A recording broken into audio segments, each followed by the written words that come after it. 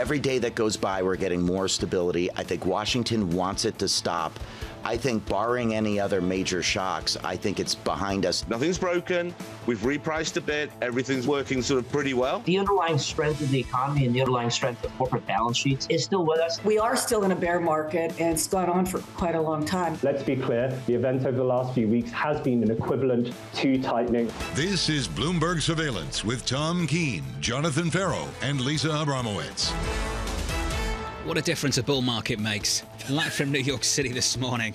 Good morning for our audience worldwide. This is Bloomberg Surveillance on TV and radio. Alongside Lisa Abramowicz, I'm Jonathan Ferro. TK on assignment, he's going to be back with us tomorrow. Equity futures elevated again, up 0.4% on the S&P 500. The headline belongs to the NASDAQ 100. So it's been 20%, right, since the lows of last year. It's a bull market. We're back to that. It's up about 14% so far this year, poised for the best quarterly performance going back to the depths of the pandemic in 2020. Is this basically just whack-a-mole? Something sells off, you go buy it. Well, let's look at the banks, down more than 18% year to date on the KBW Banks Index. Let's look at the home builders. Now, we were squaring circles together last week. Let's try that again this morning. Square this circle. The home builders are up more than 13%, and the banks are down 18%. What do the home builders know that the banks don't? The home builders just had simply lost value. So you might as well just go into them and buy them at that point because, there's no knife that's really going to cut your hands when you fall it. But here's the issue. A lot of people think that the housing market has bottomed, and that we've already seen the trough in terms of how much, at least residential, not necessarily commercial, but residential.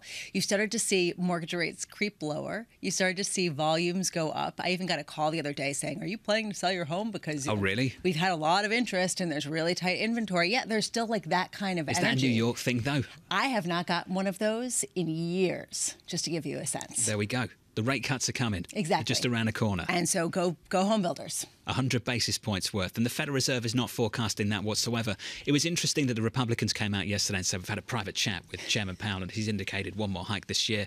My first take on that was like, yeah, he just told you about the dot plot. Literally. we all know what's in the dot plot. That was one more hike for this year. He was like, here is everything that we just told everybody. They're like, let me tell you, we have private information. They're gonna potentially raise rates. We're going to get some data later, Lisa. Jobless claims. I know you're going to talk about that in a moment, but still expecting that to come in sub 200K. We went through the calendar yesterday. I think we need to keep returning to the calendar.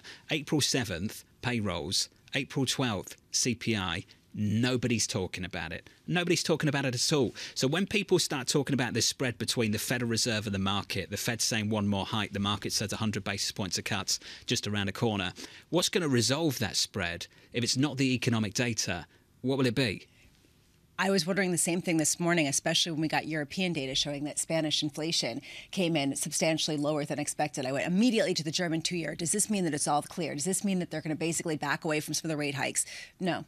Not at all. You see basically flat. I mean, people are not responding to the economic data. This was the story last week. It's still the story this week as we're expecting to get still a strong labor market. So at what point do we have to see the cracks to keep trading on them? I keep saying it. You keep saying it too. Are we waiting for the Senior Loan Officer Opinion Survey? May 8th. Is that what we're waiting for? 100%. May 8th? Yes. You've got to wait until May 8th to get a decent understanding as to what's going to happen here. If there's another data point that confirms some narrative that seems to be a suspicion for people, then people will trade on that one. But until then, it's going to be May 8th. Because, I mean, until then, we're going to be looking for tea leaves. We're going to hear reports from specific idiosyncratic banks.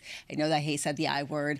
And then people are going to say, oh, my gosh, this means all clear. Or, oh, my gosh, this means banking crisis continued.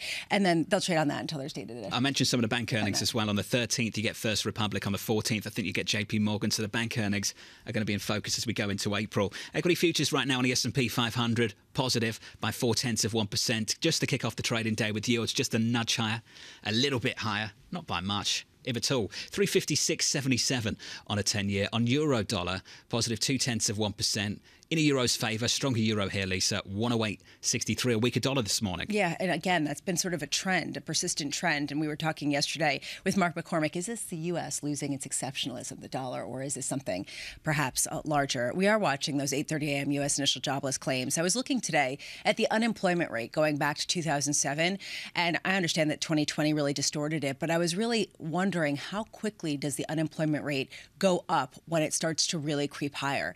And unless yes, it's 2020. It does take some time, which makes me wonder, okay, at what point can we just say this labor market is still robust? It's not distortions. It's not wrecked data. This is something that we're just not seeing in terms of the weakness that we're all expecting. And that's the reason why I think this weekly data is getting more and more interesting. Today, perhaps we'll get some interpretation. Fed Speak includes Richmond Fed President Tom Barkin, Boston Fed President Susan Collins, and Minneapolis Fed President Neil Kashkari. What can they possibly say? How are they going to illuminate this situation? So Kashkari, I think, was on the money through much of this year. Came out at the start of January and said 540 on Fed funds and wait. And now listen to him. It's not 540 on Fed funds and wait anymore. There's a real belief that what we've seen in the banking system is a substitute for more rate hikes. The problem is we haven't seen it yet. This is the problem. And we have no sense of what this is going to do. So how do they give some insight into what they're looking for to confirm the belief that likely this will cause a tightening in credit conditions? I mean, this is really the messy part of this. And then at 3:45 p.m., Treasury Secretary Janet Yellen is planning to speak at the National Association of Business Economics Conference in Washington, D.C. She's been pretty interesting recently, and I really am curious to hear what she has to say about the economy, about the state of banking, and about credit tightening that she sees, that she's concerned about, because she probably has a better bird's eye view than anyone right now. You mentioned the news from the FDIC yesterday. Why do we call it a so-called special assessment on the industry? What's that phrasing about?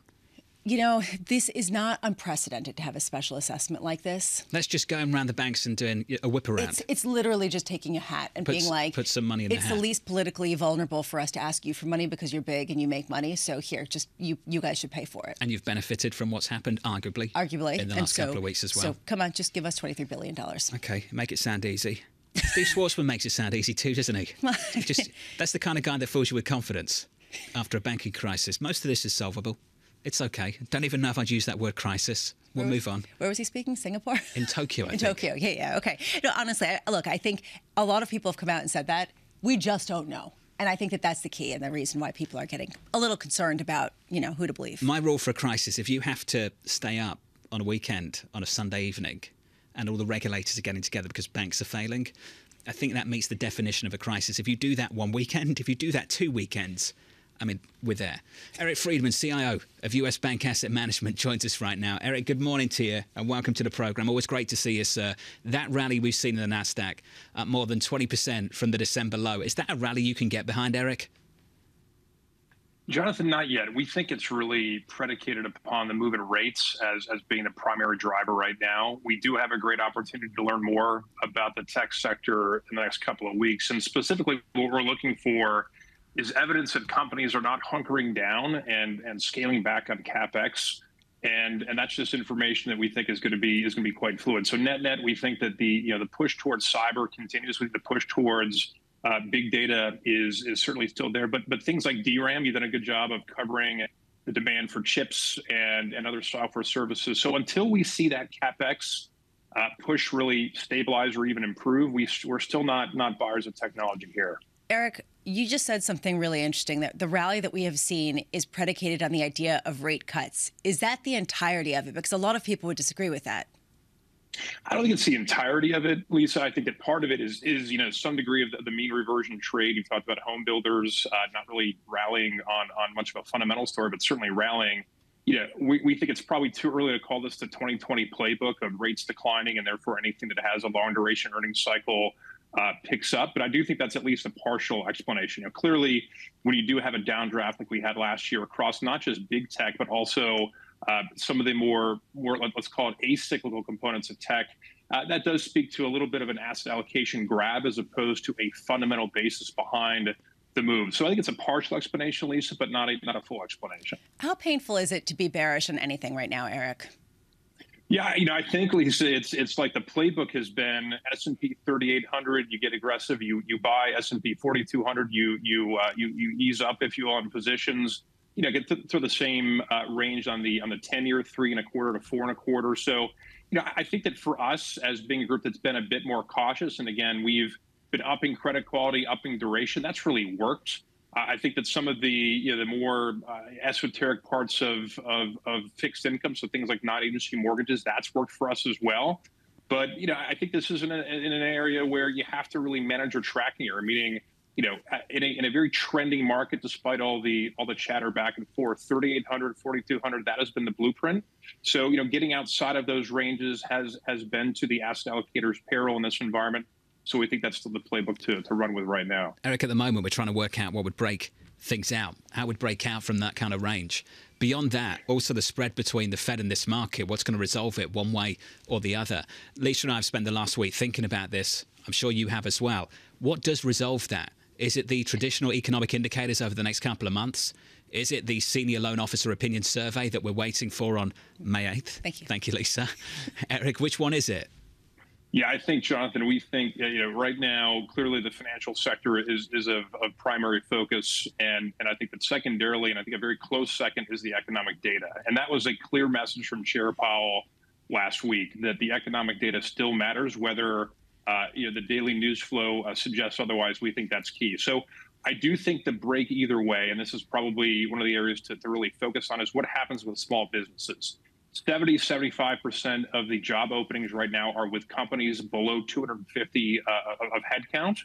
And so seeing what credit flow looks like to those institutions, seeing what NFIB survey data suggests for keeping employees in seats, that we think will be the key. So I do think that, interestingly enough, the last resolution, Jonathan, of the dot plot between the Fed and the market was won by the Fed. The Fed said, hey, look, we told you that inflationary pressures were going to be high. And they were. And I think the Fed said last week, look, we still think there's a bias towards persistent inflationary data.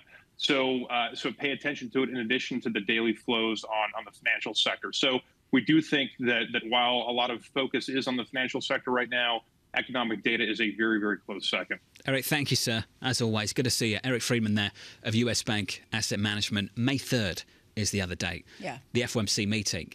Question we keep going back to, will we have sufficient information by the time we get to May 3rd for this Federal Reserve to make a call one way or the other? The fact that Eric pointed out that the Fed has been right and the market has been wrong before. Sure. There's always sort of this mantra in markets that markets are correct.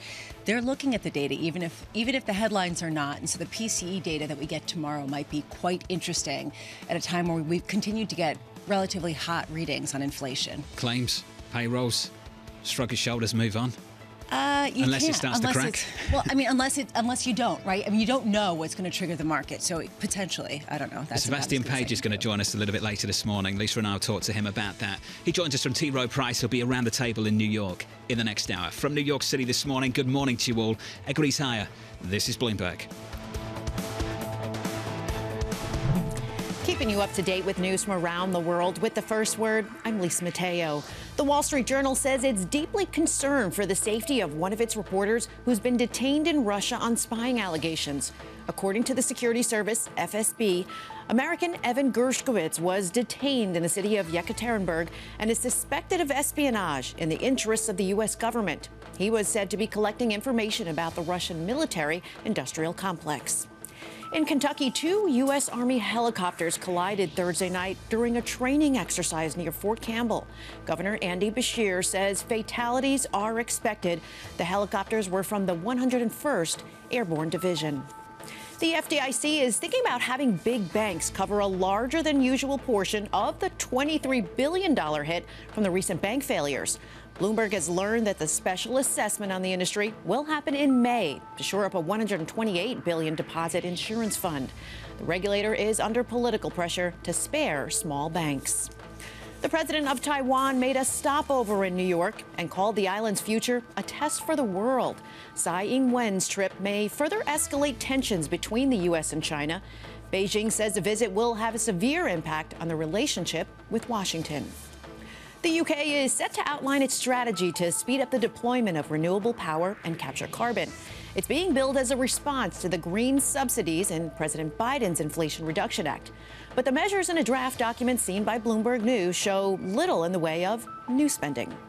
Global news powered by more than 2,700 journalists and analysts in over 120 countries. I'm Lisa Mateo, and this is Bloomberg.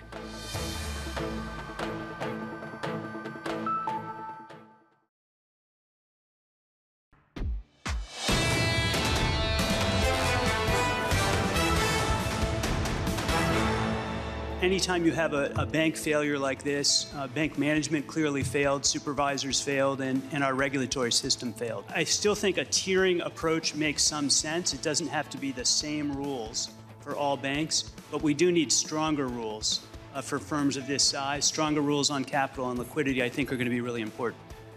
That was Michael Barr, the Federal Reserve Vice Chair for Supervision over the last couple of days, testifying on Capitol Hill. You heard that line there, Lisa. Bank management clearly failed. Supervisors failed. Our regulatory system failed. Bank management clearly failed. They lost their job. Supervisors failed. And what's going to happen to supervisors? It's a great question, especially because a lot of people question whether this is, I mean, you've asked this question, is it a regulatory issue or is it an enforcement issue? Is it something where it's just a failure to act under provisions where you had the capacity to act and the information to act? So then how do you solve that problem? And you've mentioned this too. He's probably not the right guy to be on Capitol Hill over the last couple of days because this wasn't really his story. I want to hear from Randy Quarles. And Chairman Powell. And Chairman Powell. And what they're going to do. And they have an investigation. They're going to release it, I believe, in May sometime. You know, until then, all of the proposals that we're hearing, how much are they basically window dressing to say we're on this before we understand what actually happened? And how much does anything actually get off the ground versus basically papering over the issue with a feeling that, you know, we're on this? And we've joked that if you get a couple of days of gains in the equity market, this market will move on and it's like crisis over. What a difference a week makes. There was a real question that we asked a few times last week. Do we need to see real legislative action to resolve this? Do you need to change the insurance caps for deposits to address this? I don't really hear that being asked this week at all. Wait, just wait. Because right now the big banks are on the hook to pay $23 billion. Let's hear what their response is. Let's hear how much there's suddenly a renewed push. Okay, we're always part of the solution. We need to see X, Y, and Z. What can they say? I mean, well, okay, so what? They're going to just get strong-armed? Don't know. I'm not sure how they can push back, and we can have that conversation in a minute. I'm not sure how much strength they have, what power they have to just turn around and say, no, we're not going to do that. So then what's the potential liability? Is it just basically free money for the government, and they can do that anytime they want? I don't think any of this is free. I think ultimately that we're going to have to pay the burden for it. I would agree with that. I think that probably it'll get baked into fees and things of that nature. But where does that come into the conversation? I mean, this was one of my questions when I heard it sounds really easy to say to the big banks, you guys have money, give us $23 billion. There are consequences. Oh, yeah. And what are those? And no free lunch at all. I was distracted for a moment. Out the corner of my eye, AMH just came down the escalator in New York. Fantastic. Didn't know that. She'll be with us in the next hour. Looking forward to that. Equity futures just now up by about 0.5% on the S&P 500. A lift in the equity market. In the bond market, basically unchanged on a 10-year, 357.34. And in the FX market, we had some Spanish inflation data a little bit later.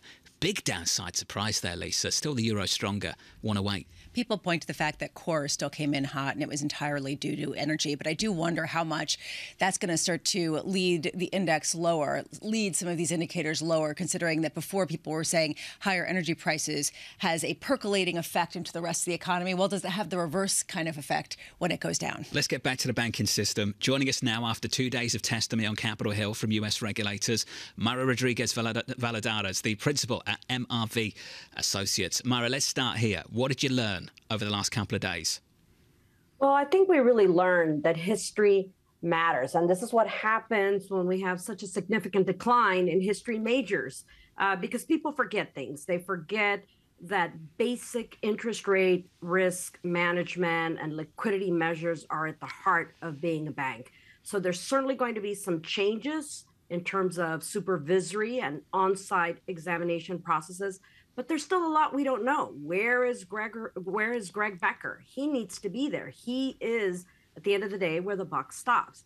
Where were the board members? We haven't heard from any of them. They're the ones that are supposed to provide oversight. It's not the Fed or the California regulators that run the bank. So we still are missing from the whole range of cast of characters who were really responsible here. In the meantime, the bill we've heard is $23 billion that the FDIC incurred. It is not taxpayer-funded bailout. It is J.P. Morgan-funded bailout. How much is there going to be some sort of consequence to the major banks having a special assessment that leaves the FDIC whole?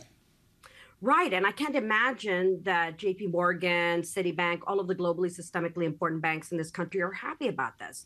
They are not the problem. They're very, very liquid. They're very well capitalized, and they certainly don't have concentrations of deposits the way that SVB did. And then the other regional banks are certainly going to take a hit. I don't believe the community banks will. I think there is absolutely no political will on either side of the aisle to hit the community banks. But at the end of the day, it's going to be the American consumer who is going to take a hit, because eventually when premia rise for banks, eventually it gets passed on to depositors. So this is not going to be any kind of free lunch for the regular, ordinary American who had nothing to do with SVB's horrible mismanagement. You talked about history and sort of the lack of history majors. Greg Ip in the Wall Street Journal wrote this column about how perhaps this isn't the same kind of 2008 financial crisis where it happens all at once, and rather it's a slow-moving crisis of smaller and medium-sized banks losing relevance and losing some of their preeminence in markets. Does that resonate with you? Unfortunately, it does. I think what we're seeing here is that you're going to have a wide range of investors, journalists, pundits who are now looking, okay, where's the next trouble spot? We have banks that have incredibly large portfolios of souring real estate loans. You also have leveraged companies that have very little in protection for the lenders. So there are some trouble spots there. They've been there all along, but with stock prices going up, investors were happy. The minute that you have a lot of volatility or you have stock prices going down, investors rediscover the religion of good due diligence in terms of credit. So I think we're going to have a lot of dribs and drabs of these kinds of issues. People are now talking about so-called odd accounting rules or unusual accounting rules. No, those have been there all along. So you can move bonds around. You can also make all kinds of changes with non-performing loans and loan loss reserves. So I think every time that investors nitpick a bit more or journalists nitpick a bit more, they're going to find that there are some serious problems that still have not been resolved in the world of bank regulation, supervision, and accounting. Mara, you know how this works. 1 week later, an equity market rally later, and the questions, the urgency just kind of dissipates. We've seen that over the last week. Mara, I mentioned this with Lisa a few times. Last week, the big question was, do we need legislative to change right now? What do we need to change? What do we need to do, like, in the next 24 hours? What do we need to change? I think what we need to change is to make sure that regulators, both statewide and at a federal level, are empowered to do their job. You need to remove heads of banks from being at the district bank. So try to remove those conflicts of interest.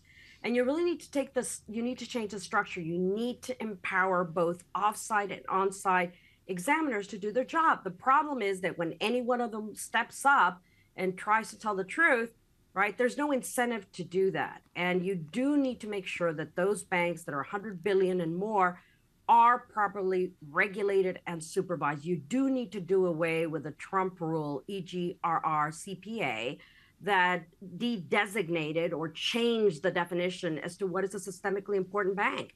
Because those regional banks, by definition, are very concentrated and they are very important in those regions. And hopefully this time around, politicians on both sides of the aisle have learned the importance of not watering down those regulations. That's implied by the very fact that a couple of weekends ago they had to use the systemic risk exception for these banks. Mara, thank you for joining us as always. Mara Rodriguez-Valadares there of MRV Associates. Lisa, the last couple of days, what have you made of it?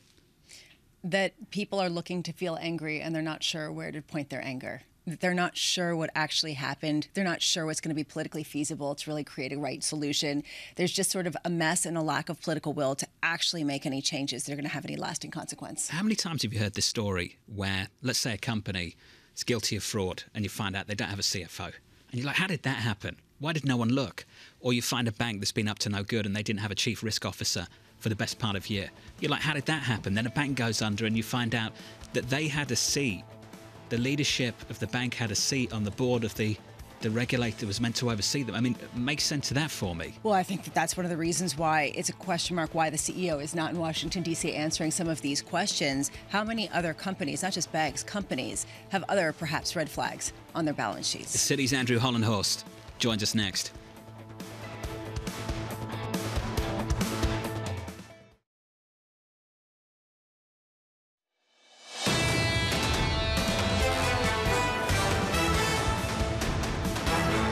The cuts in tech keep coming.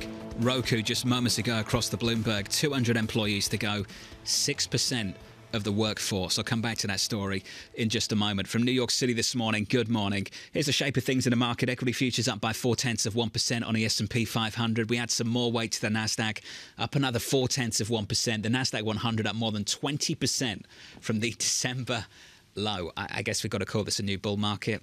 I guess. In the bond market, 2s, 10s, 30s look like this. Your 2-year going into jobless claims in about 2 hours from now. Your 2-year 4.08886% on a 2-year. Let's just call that 4.1%. Yields in about a basis point. On a 10-year, 357.34. The tone in the bond market today set by Eurozone inflation data. Spanish CPI, big downside surprise, yet still the euro stronger against the weaker dollar more broadly through G10. Euro dollar shaping up like this morning. Euro dollar 108.63. That's a stronger euro against the weaker dollar. But just to return back to that Roku story, Lisa, 6% of the workforce to go over at Roku. How much more of the excesses that were built up over the pandemic have to get beaten out of the system before we believe that tech has right-sized? And that continues to be a question. I like Roku. I've mentioned it before. I like that you can search for things rather than just sort of do roulette in terms of where things are. You're talking about me? Yeah, but I think that maybe. But I think that, there's a saturation factor, and how many new devices do people really have to buy? And this has been sort of the existential question facing a lot of the pandemic darlings that now have to realize that the world is not going to be permanently glued to screens. I've repeated this question a few times, so forgive me for going in on it for the millionth time, maybe. Love it, please. Pandemic excess or the excess of the last 10 years? Doesn't some of this go beyond the excess of the pandemic and the pull forward of demand? Isn't some of it about what's happened in the last decade? Absolutely, without a doubt. With Roku, I think everybody was desperate during the pandemic for any entertainment in any way, shape, or form to deal with kids who were locked up at home. So potentially there was a greater investment in Roku during the pandemic than perhaps in pre-pandemic times. Nothing personal about that. Roku right now up by 2.6%. Not for the first time we've seen this. When tech starts talking about efficiency and cuts, I'm thinking Meta, which has been absolutely flying year to date, calling this the year of efficiency. Deliver the cuts. The market loves it. 70% gain so far this year. It's unreal. Bring that efficiency on, right? But at what point is there actually a business model question of how much more do you have profits to grow? And maybe you get some Fed rate cuts too. Ton of Fed speak on tap today. We'll hear from Barkin, Collins, Kashgari. Look out for that. Citi's Andrew Hollenhorst expects more hikes this year.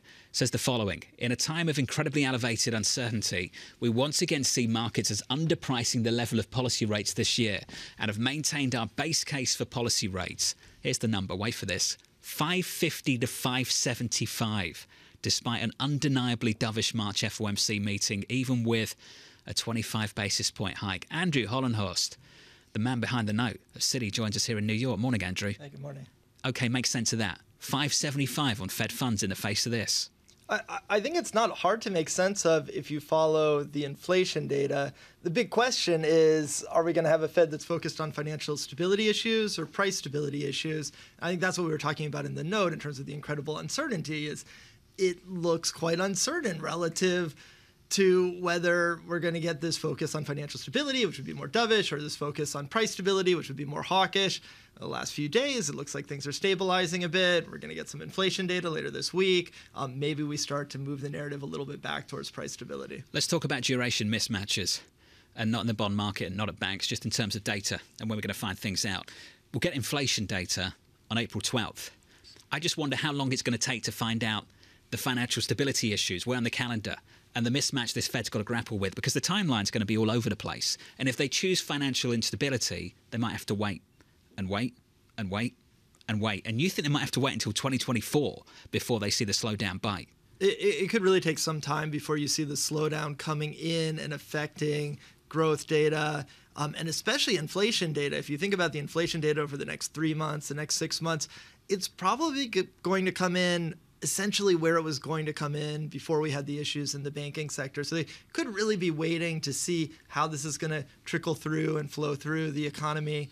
If you go back to where we were just a couple months ago, remember we'd had some months of softer core inflation prints. The Fed was sounding a bit more dovish. Well, then you basically had 1 month of data. You had a strong January, and you had some revisions to the prior inflation data, and all of a sudden you had a more hawkish Fed. So we're trying to keep that in mind when we think about the Fed here, that the volatility that we saw in 2-year yields over the last couple of weeks, it makes some sense if you think that they were really moving between these two extremes, where it could be financial stability, that would be more dovish, or it could be price stability. And I think that really does mean that policy rates still need to get above 5.5%. I love getting your notes. Over the past 2 weeks, I've loved it even more because I feel this exasperation as people basically say rate cuts, everything is over, and you're just like, stop it, guys, please stop it. Things are still hot. We still have an inflation problem. What kind of feedback do you get every time you put one of these out? Yeah, so it's interesting. I think we actually get a lot of resonance on this idea that inflation is still strong and underlying inflation is still strong. And where there's more of a question from clients is, does the Fed have the ability to respond to that strong inflation? And do they have the willingness to do it? Which is a really important question for the Fed. And I think a question that the Fed should be aware people are asking. Because one of the key things you want to do as a central bank is to provide that confidence that you have resolve to fight against higher inflation. I think the market really got there a month ago or so. We had 2-year yields above 5%. Now there are new questions about whether the Fed is going to essentially have to give a little bit on the price stability mandate to focus on the financial stability mandate.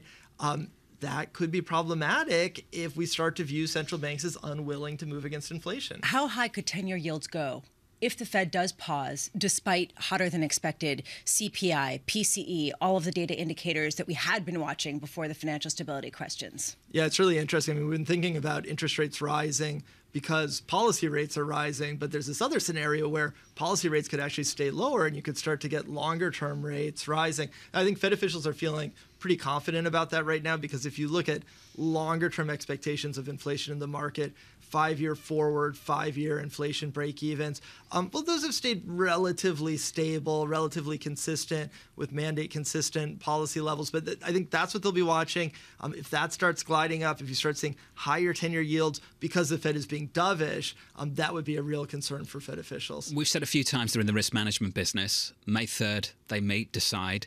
Are they going to have enough information to make the call to hike by the time we get to May 3rd?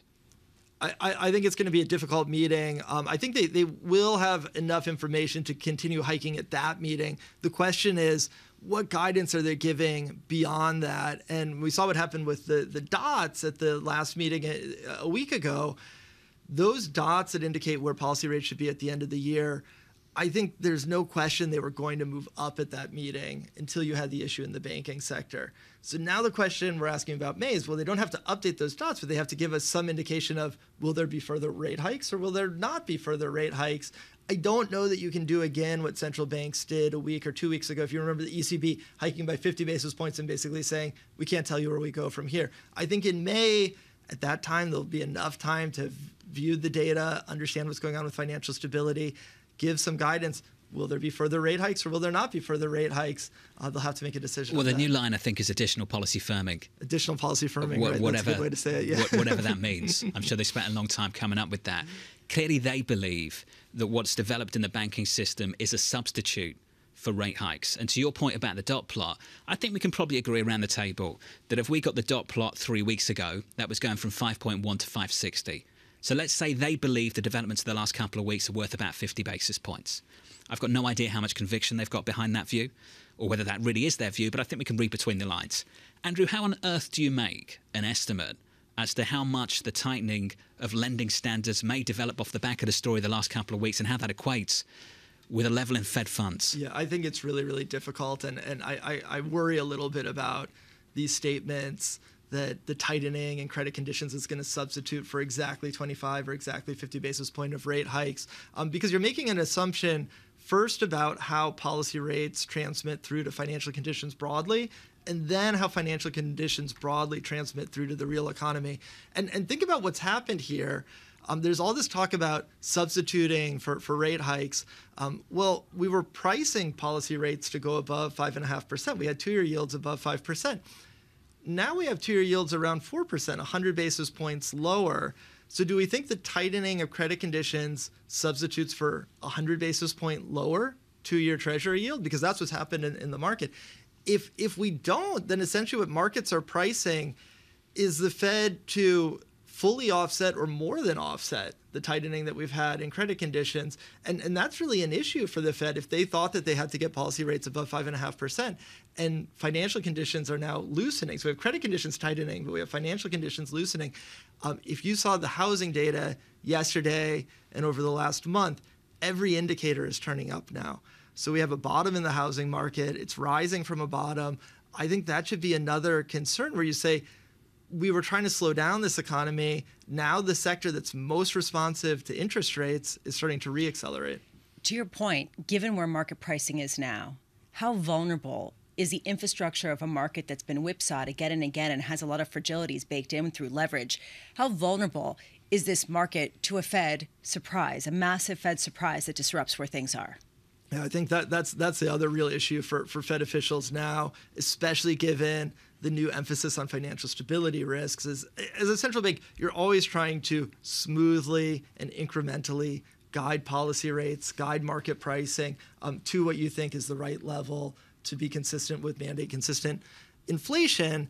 And the issue for the Fed now is we have this huge disconnect between where the dots are and where the market is.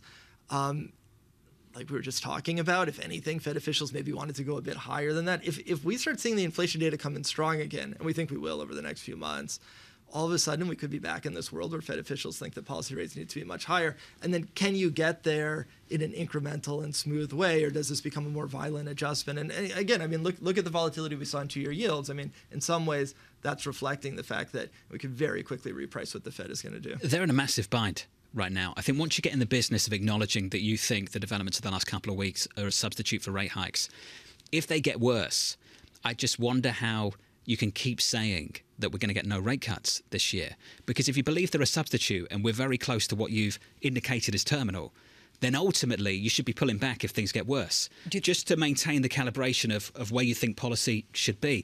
But this market's not going to see it that way. This market's going to price in a major rate cutting cycle. The moment they say pause, or the fact we might have to calibrate things in a different direction. They already have, and that's Andrew's point.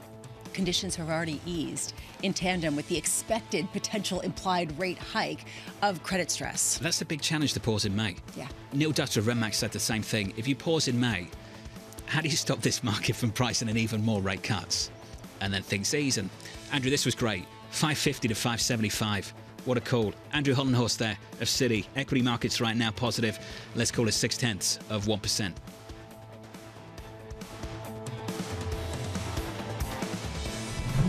Keeping you up to date with news from around the world with the first word, I'm Lisa Mateo. In Russia, a reporter for the Wall Street Journal has been detained on spying allegations. According to the Federal Security Service, Evan Gershkovich was detained in Yekaterinburg on suspicion of spying for the American government. Gershkovich is a U.S. citizen. The Wall Street Journal says it's deeply concerned about his safety. There was another sign of Republicans' growing uncertainty regarding American support for Ukraine. Congressional Republicans say billions of dollars for Ukraine risks being misspent and could be better used for domestic priorities. House Foreign Affairs Committee Chairman Michael McCaul criticized Western European nations for not supplying as much assistance as the U.S.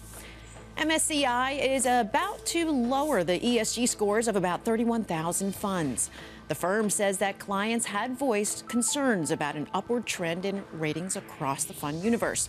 The European Commission has told Bloomberg it's planning to unveil new industry rules regarding environmental, social, and governance scores.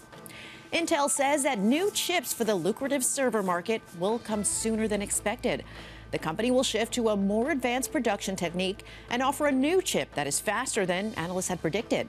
Intel CEO Pat Gelsinger is trying to reverse market share losses by reclaiming technological leadership in the server field.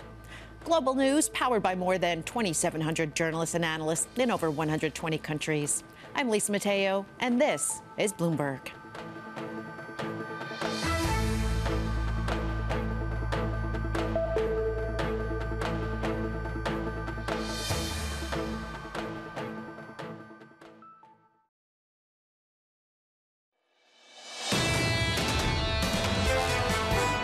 Things have started to calm down. And the fact is, if this is it, which increasingly looks like it is, then we do need to go back to sort of thinking about the Fed of a few weeks ago. We do need to go back to looking at the data. Nothing's broken. We've repriced a bit. Everything's working sort of pretty well. So, can we reprice more from here? Yeah, absolutely. That was Lee Ferridge of State Street. Let's put that together with what we heard from Citi's Andrew Hollenhorst.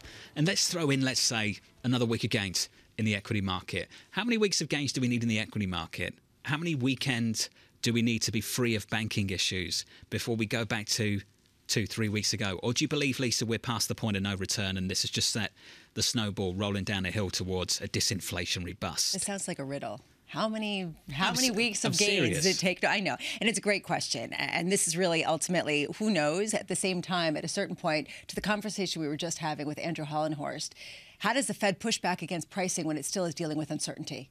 How does it push back on 100 basis points of rate cuts being priced into the market and essentially easing financial conditions, causing easier lending standards without knowing whether there's tighter lending standards on the other side that's offsetting that? And let's suppose the pre-banking crisis trend in economic data continues. Let's work through it. Claims stay under 200k, payrolls look robust, CPI looks sticky, more broader elevated core, all of that bad stuff.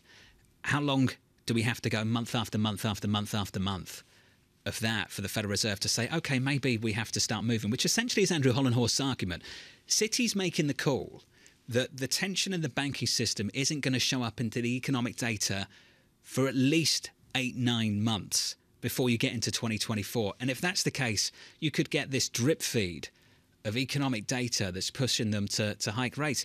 At least we've said this a few times. 3 weeks ago, to Lee Ferridge's point, it was 50 basis points and a terminal rate maybe with a 6 handle. 3 weeks later and everything has changed and all of a sudden everyone's got this conviction we get this disinflationary bust. That's a big change. Traditionally, people thought that the bond market was smart, that the stock market was dumb, and that basically bonds knew something that stocks didn't. And right now, bonds are trying to sniff out some weakness and basically say, okay, we understand that the Fed's going to have to cut. It's going to have to cut on weakness. Stocks are saying, look around, sniff the roses. They're fantastic. And we've got like gains. We've got a robust economy. We can go buy things. And at this point, I do wonder how much stocks have it right for now. And bonds may be eventually right, but they got to wait so long that it's going to feel very wrong. Can we go back to the conversation of a month ago? A month ago when we were seeing tech cut after tech cut after tech cut, and we were saying, when is this going to show up in the broader economic data? Roku this morning, 200 employees. If you are just tuning in, welcome to the programme. They're going to cut 200 employees. Let's call it 6% of the workforce. The stock's positive in the pre-market. We know we've got this bull market in the Nasdaq 100 we'll build on for you through this morning. But that's good news. That's good news for the stock and good news for investors. Apparently, not my view on the situation, but that's the way this has been taken. There are different kinds of layoffs because there were the Facebook layoffs, the Meta layoffs were rumored to be there were people who were employed but had no jobs, basically to hoard labor ahead of what they expected to be this rapid expansion that never happened. So there's that kind of layoff. And then there's the nuts and bolts layoffs, the difficult ones where you have to look around and say, we just can't afford to keep you. The nature of the layoffs matters. The nature of what company we're talking about has a significance. And with this particular one, again, does it mean that they have the excess to cut? Or does it mean that they see slower growth and slower potential going forward? Those are different kinds of cuts. And I think that it's important to understand, especially as we get more announcements like this, which it is. The stock in the pre-market up by 2.8%. Let's get to the broader story for you. In the equity market, futures right now up 0.5% on the S&P 500. Yields totally unchanged, 356 on a 10-year. In the FX market, euro dollar 108.82. Spanish inflation soft.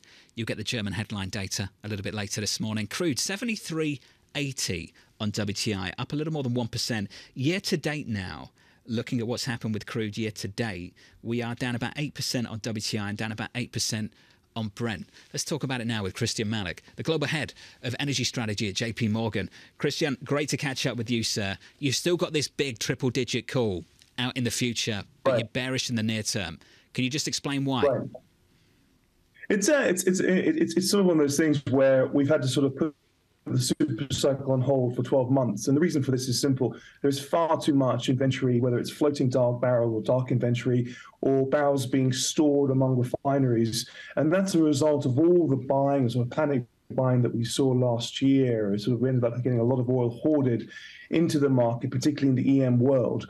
So that allied with a lot more coal consumption by China, what that's doing is creating an overhang of excess supply into a surplus that we predict into Q2, which combined means that oil prices don't necessarily have a floor. And then we look at OPEC and you look at what they're trying to do with managing the price, we think that they won't defend oil unless there's extreme downside volatility to the downside. And so that combination leaves us in more of a sort of $60 to $90 range for this year with downside. And we're recommending to our investors to buy once we see that downside materialize. talk about what gets us there. I'm looking at Brent right now at $78.94. You see potential for $60 over there. What pushes us there if, for example, the potential weakness that we've seen globally hasn't done it? If China's reopening, that's been rather disappointing when it comes to global growth, doesn't materialize, what gets us there? I think a couple of key catalysts. First of all, we're still sort of walking into this recession. We're traveling, if you like. We haven't arrived. That arrival could be a fairly hard landing, particularly in the US, and that is unfolding as we speak. The second is the banking contagion. It's a known unknown, if you like, but still we have to watch and discover what is next around potential weakening of demand as a result of tightening credit.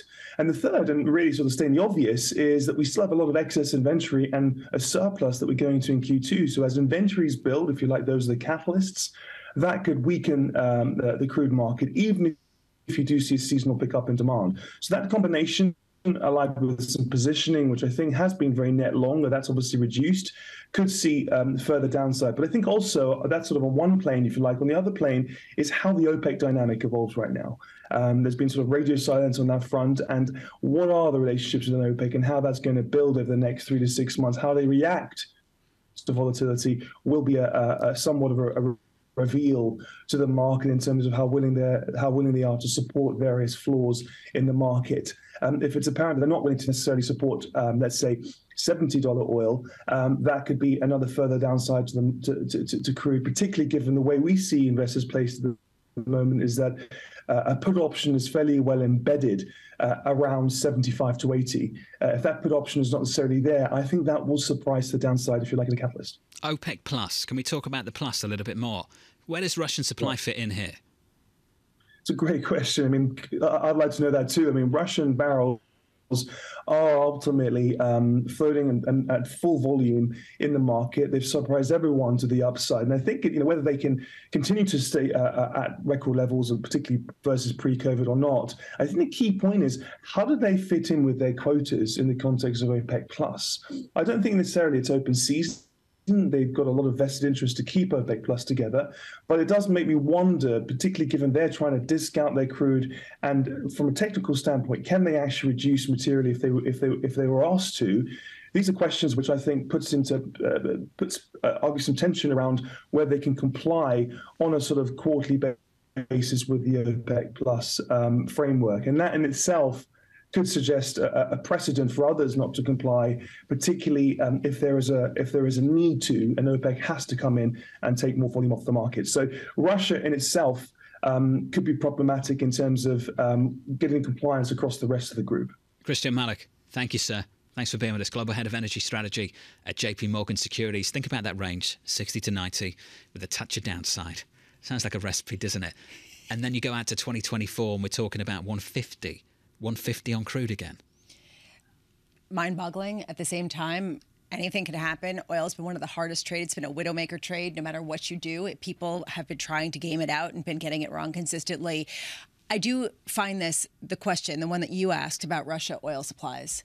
We were supposed to see prices go up because of a lack of Russian oil. There was no lack of Russian oil, and that's the rub here. So at what point does that just sort of change the scenario back to where we were pre-Russia's invasion of Ukraine? Or do we get some sort of decrease in Russian supplies based on the economic pain that they're experiencing and the lack of personnel, because they're seeing a huge brain drain, they're also seeing a huge flight, particularly of younger people? Are we saying sanctions aren't working? Is that measure right there, the fact that we're at 60, 70 still? Isn't that an example that the sanctions aren't working? Was the goal of the sanctions to prevent Russian oil from getting on market, or to prevent money for that oil to get into the hands of Russians? You could ask on both sides, is either working? That's a good question. I don't know that we understand the answer. I think that's well put. Thank you. We'll leave that there. Sebastian Page at T. Rowe Price is going to join us next around this table here in New York. Looking forward to that conversation. Equity futures up 0.6% on the S&P. The rally continues. The Nasdaq 100 back in a bull market. From New York City, this is Bloomberg.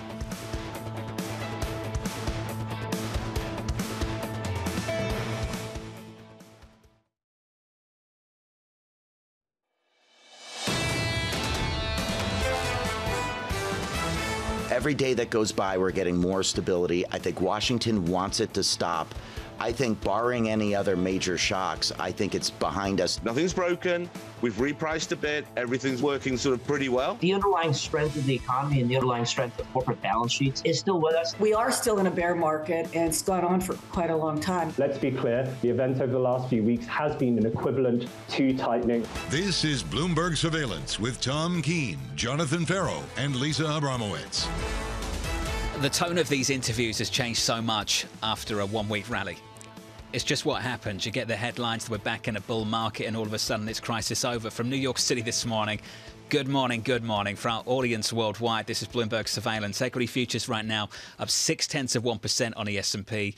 At least we started the previous hour with this. Got to do it again. The Nasdaq up more than 20% from a December low. So is this a bull market or is this a bear market rally? And either way, it's basically how you frame it depending on where you think the trajectory is. Some people would say this is the beginning of let's go, because if the Fed's going to cut rates and keep on going to zero and basically the economy is going to chug along, let's get in there. And that's definitely a feeling among some this morning. And Neil Dutta of Renaissance Macro talked about some of this yesterday. You might enjoy this quote. He said, pick your battles with the consensus wisely.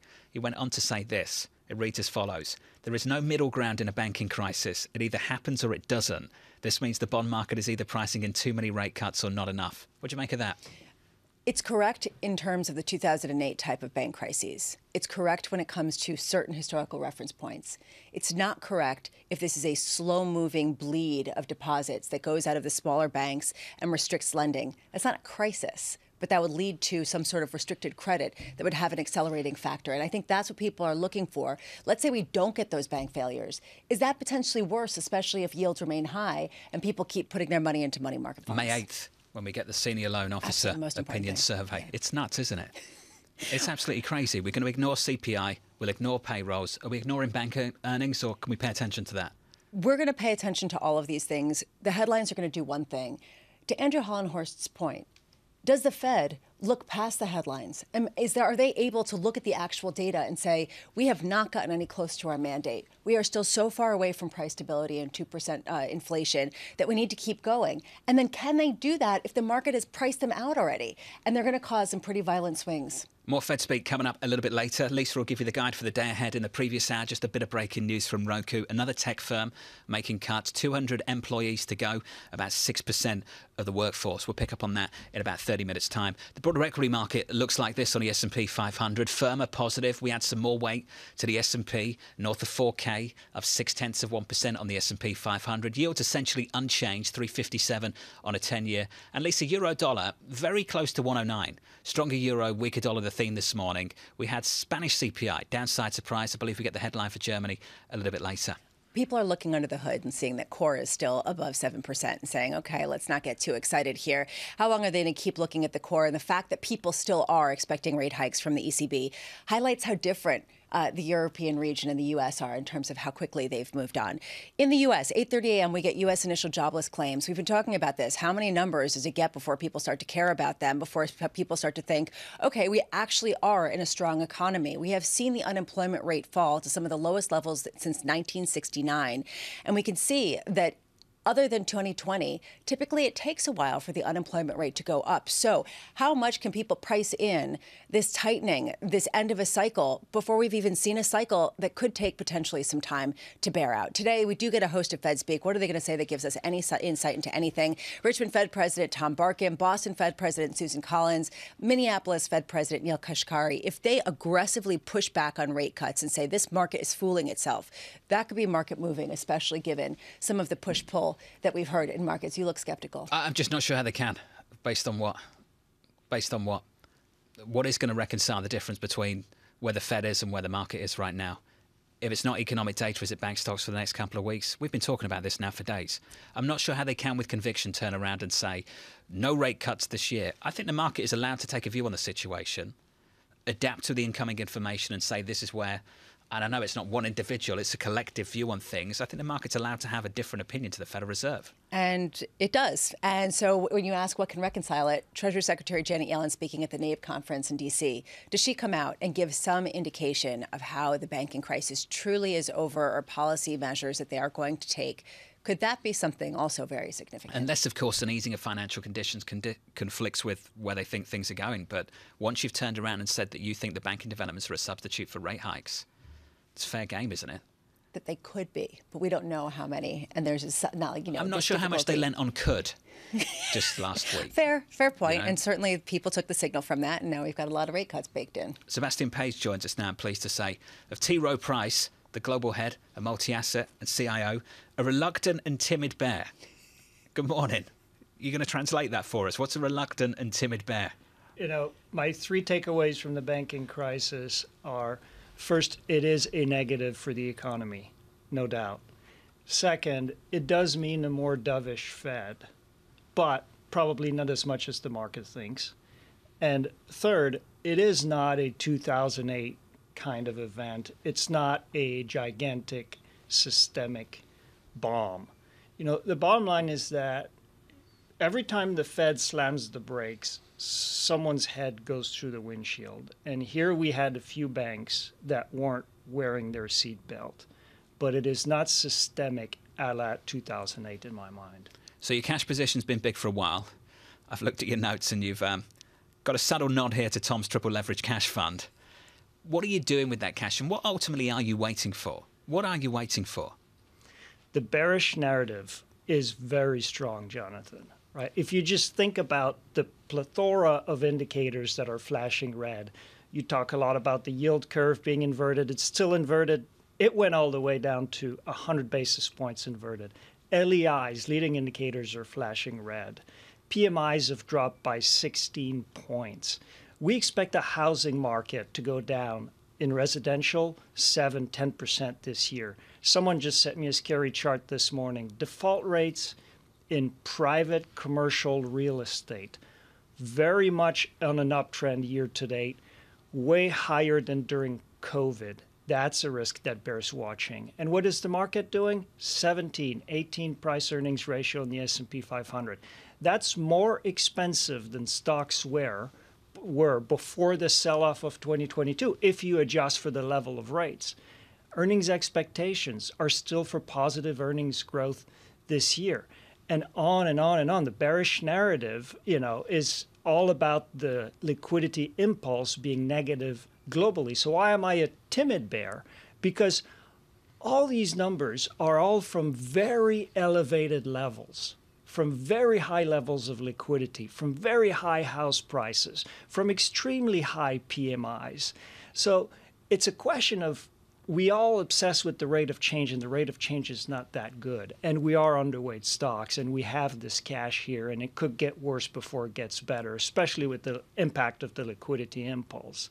But at the same time, you have to pay attention to the levels, which we don't talk as much.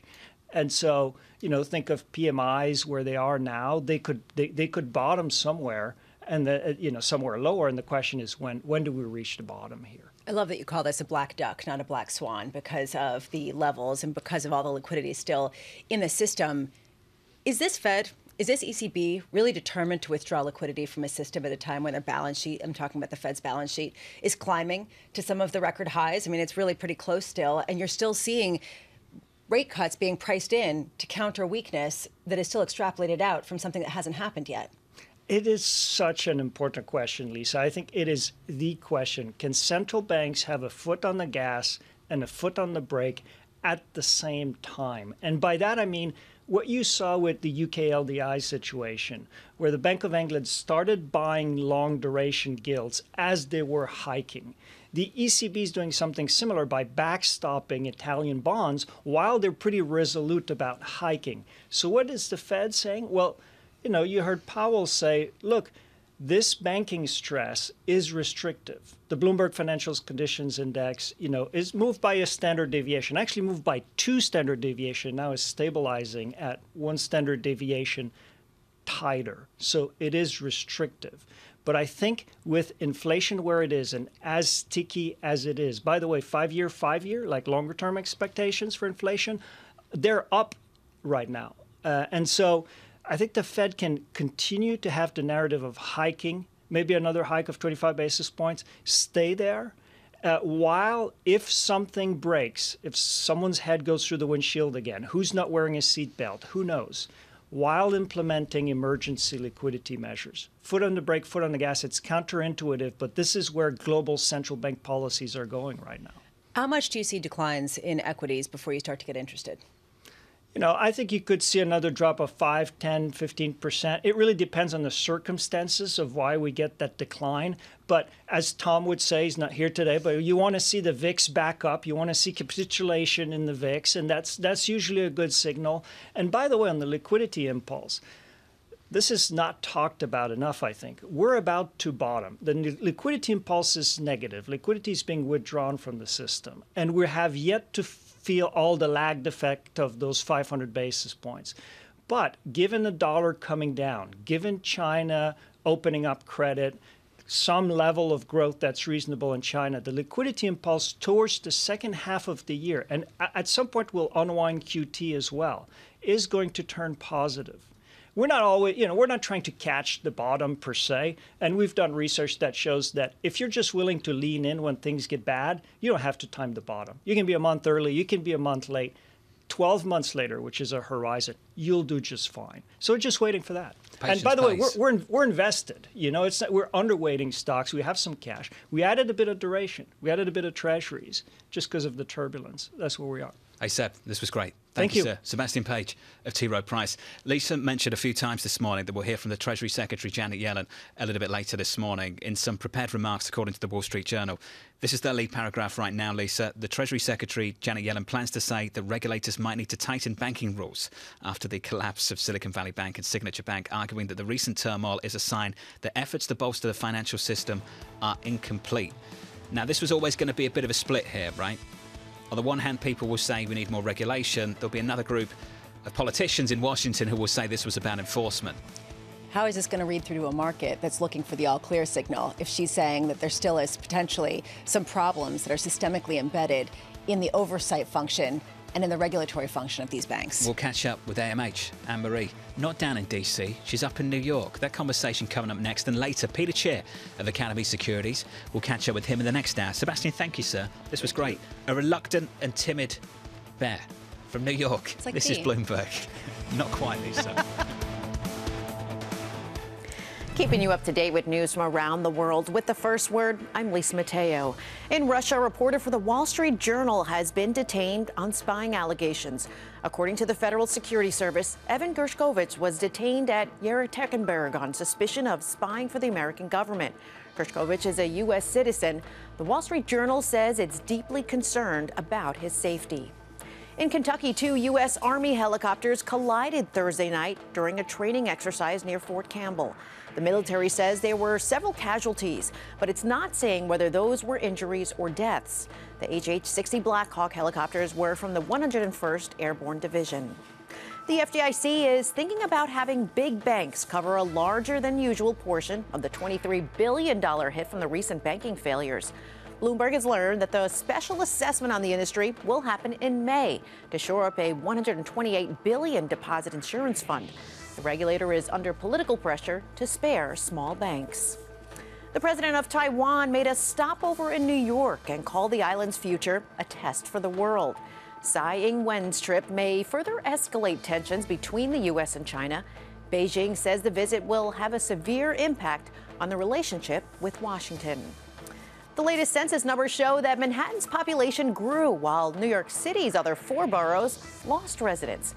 In the 12 months through July 1st, Manhattan added more than 17,000 residents. It's still about 98,000 residents below its level just after the start of the pandemic. Global news powered by more than 2,700 journalists and analysts in over 120 countries. I'm Lisa Mateo, and this is Bloomberg.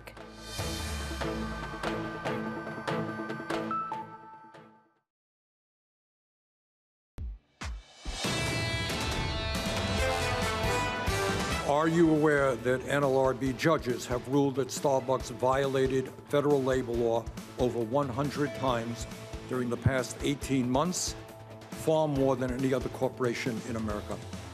Sir, Starbucks Coffee Company unequivocally, and let me set the tone for this very early on, has not broken the law. What an exchange yesterday between Senator Bernie Sanders and the former Starbucks CEO, Howard Schultz, the founder of the company, which employs 402,000 people. Lisa, what did you make of that yesterday? There seems to be this desire to kind of take a populist tone with big companies, and yet big companies are employing large swaths of the entire American population. So there's this real dissonance here at a time where you want to have this anger, and yet nobody can figure out where to put it. Now, the tension around Starbucks to one side over unionisation, and they're going to work through that. It's an important issue.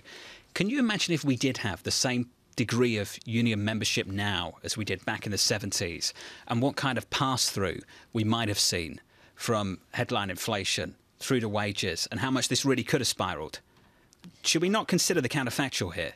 This has been one of the beliefs that people had was a risk, especially as labor started to get a lot more power after the pandemic. Not that it's a bad thing to get wage increases, but it would be harder to end up stymieing inflation if you get that kind of increase. So, yeah, there is a sort of push-pull. Again, where do you put your anger at a nuanced moment when you have, facts that are uncomfortable in terms of what you're looking for with respect to the outcome? I can tell you there was a fair bit of anger and tension between the two of them, and if you want to check it out on YouTube.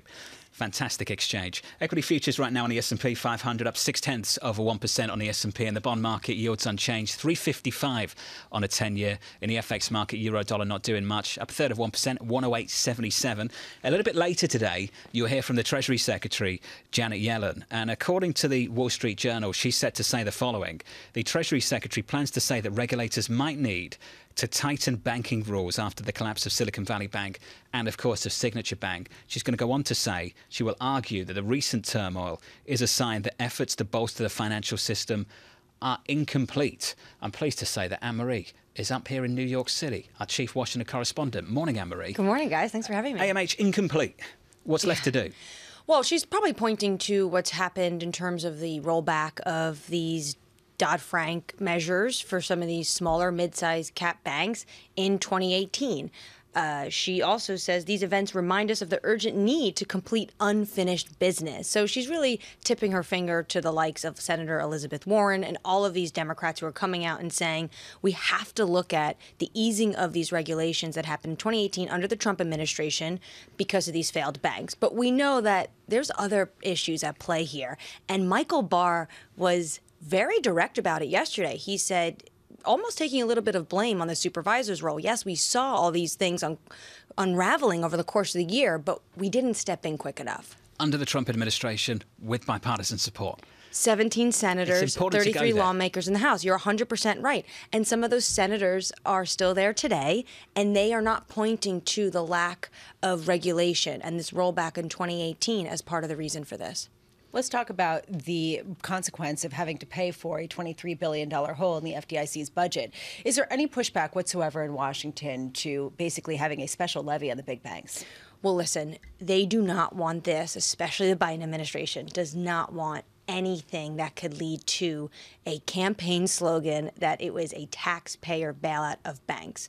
And what you're potentially going to see is a lot of pushback from lawmakers or officials as the FDIC tries to figure out how they're going to maybe put this levy on banks, yes, but that bigger banks maybe should have to pay a higher percentage, not the smaller banks, because they're the ones that potentially could get hurt the worst in this. This kind of hurts my head, I got to be honest. And this is the reason why I keep saying with respect to the anger, that trying to figure out where to place your anger. It's frustrating to understand. So people don't want small banks to fail because they want the credit impulse. They don't want to crack down on them because it'll increase the cost of funding. They don't want them to fail, but they don't want to bail them out. They want big banks to bail them out repeatedly. Big banks don't want the responsibility or the cost, so they say that we're handling this responsibly. What's the way out of this? Basically just the push-pull, and this continues forever? Yes, push-pull. I mean, it's a great question. This is the landscape we're in right now, right? And what you actually see is people are, and this is what lawmakers talk to us about in Washington, that their constituents are so concerned if they bank with a smaller bank that those banks are telling their representatives, we have to do something about this because we are losing deposits because people want to go bank with the JPMs and the Bank of Americas because they're worried that this is another SVB signature bank. This frustrates a lot of people, and you, I think, have already drawn the distinction this morning, Anne-Marie, between regulation and enforcement of existing regulation. When banks fail, the leadership, quite rightly, goes. And you often see politicians make a big deal of that. We made sure that they weren't compensated. They've lost their jobs. OK, I don't think you'll see much pushback to that. Mm-hmm. When regulators fail, tumbleweed, why does nothing happen? Well, that is a great question. When regulators fail, there's all these hearings, and they talk about all the steps they went through, and they talk about these investigations. But we should remember the Fed has investigated itself now at least 2 or 3 times. This is the first time we're actually seeing them be welcomed to a outside probe. But it is a great question. And this is the moment that did it for me this week. It was Senator Tester, a Democrat, and he said, it looks like the supervision and regulation was there, but no one brought down the hammer. So this is really a question of, should Congress be the ones that have enforcement on regulators' jobs? I mean, there is a bill that is circulating now between Senator Elizabeth Warren and Rick Scott, 2 names you rarely see together, about the investigator at the Fed. Why should that be appointed by the Fed Governor's Board? It should be appointed, they say, by the president, and the Senate should be able to give confirmation to that individual, because in the end of the day, they're the ones that are looking into this. Well, you mentioned Senator Warren. She's really pushed this. Senator Warren has questioned Chairman Powell's ability to regulate. She called him a dangerous man. Well, that was in the hearings for a second term. She's raised it a couple of times in the last few months, whether the Fed should be investigating itself. It doesn't really make sense, does it? No. When you really think about it. No, this was the trading scandal. Remember, they brought this in-house and they investigated it. They investigate themselves. This was the Kansas City, that tech firm. They investigated themselves. And now this is the collapse of SVB. I think there is another question brewing on Washington, whether or not this is the Fed in Washington or this is the supervisory in San Francisco. How much is this playing into this feeling that government has gotten so dysfunctional that they can't really get anything done and they all just chase their tails examining things? Well, that definitely feels a lot like Congress, doesn't it? Is it more so than usual?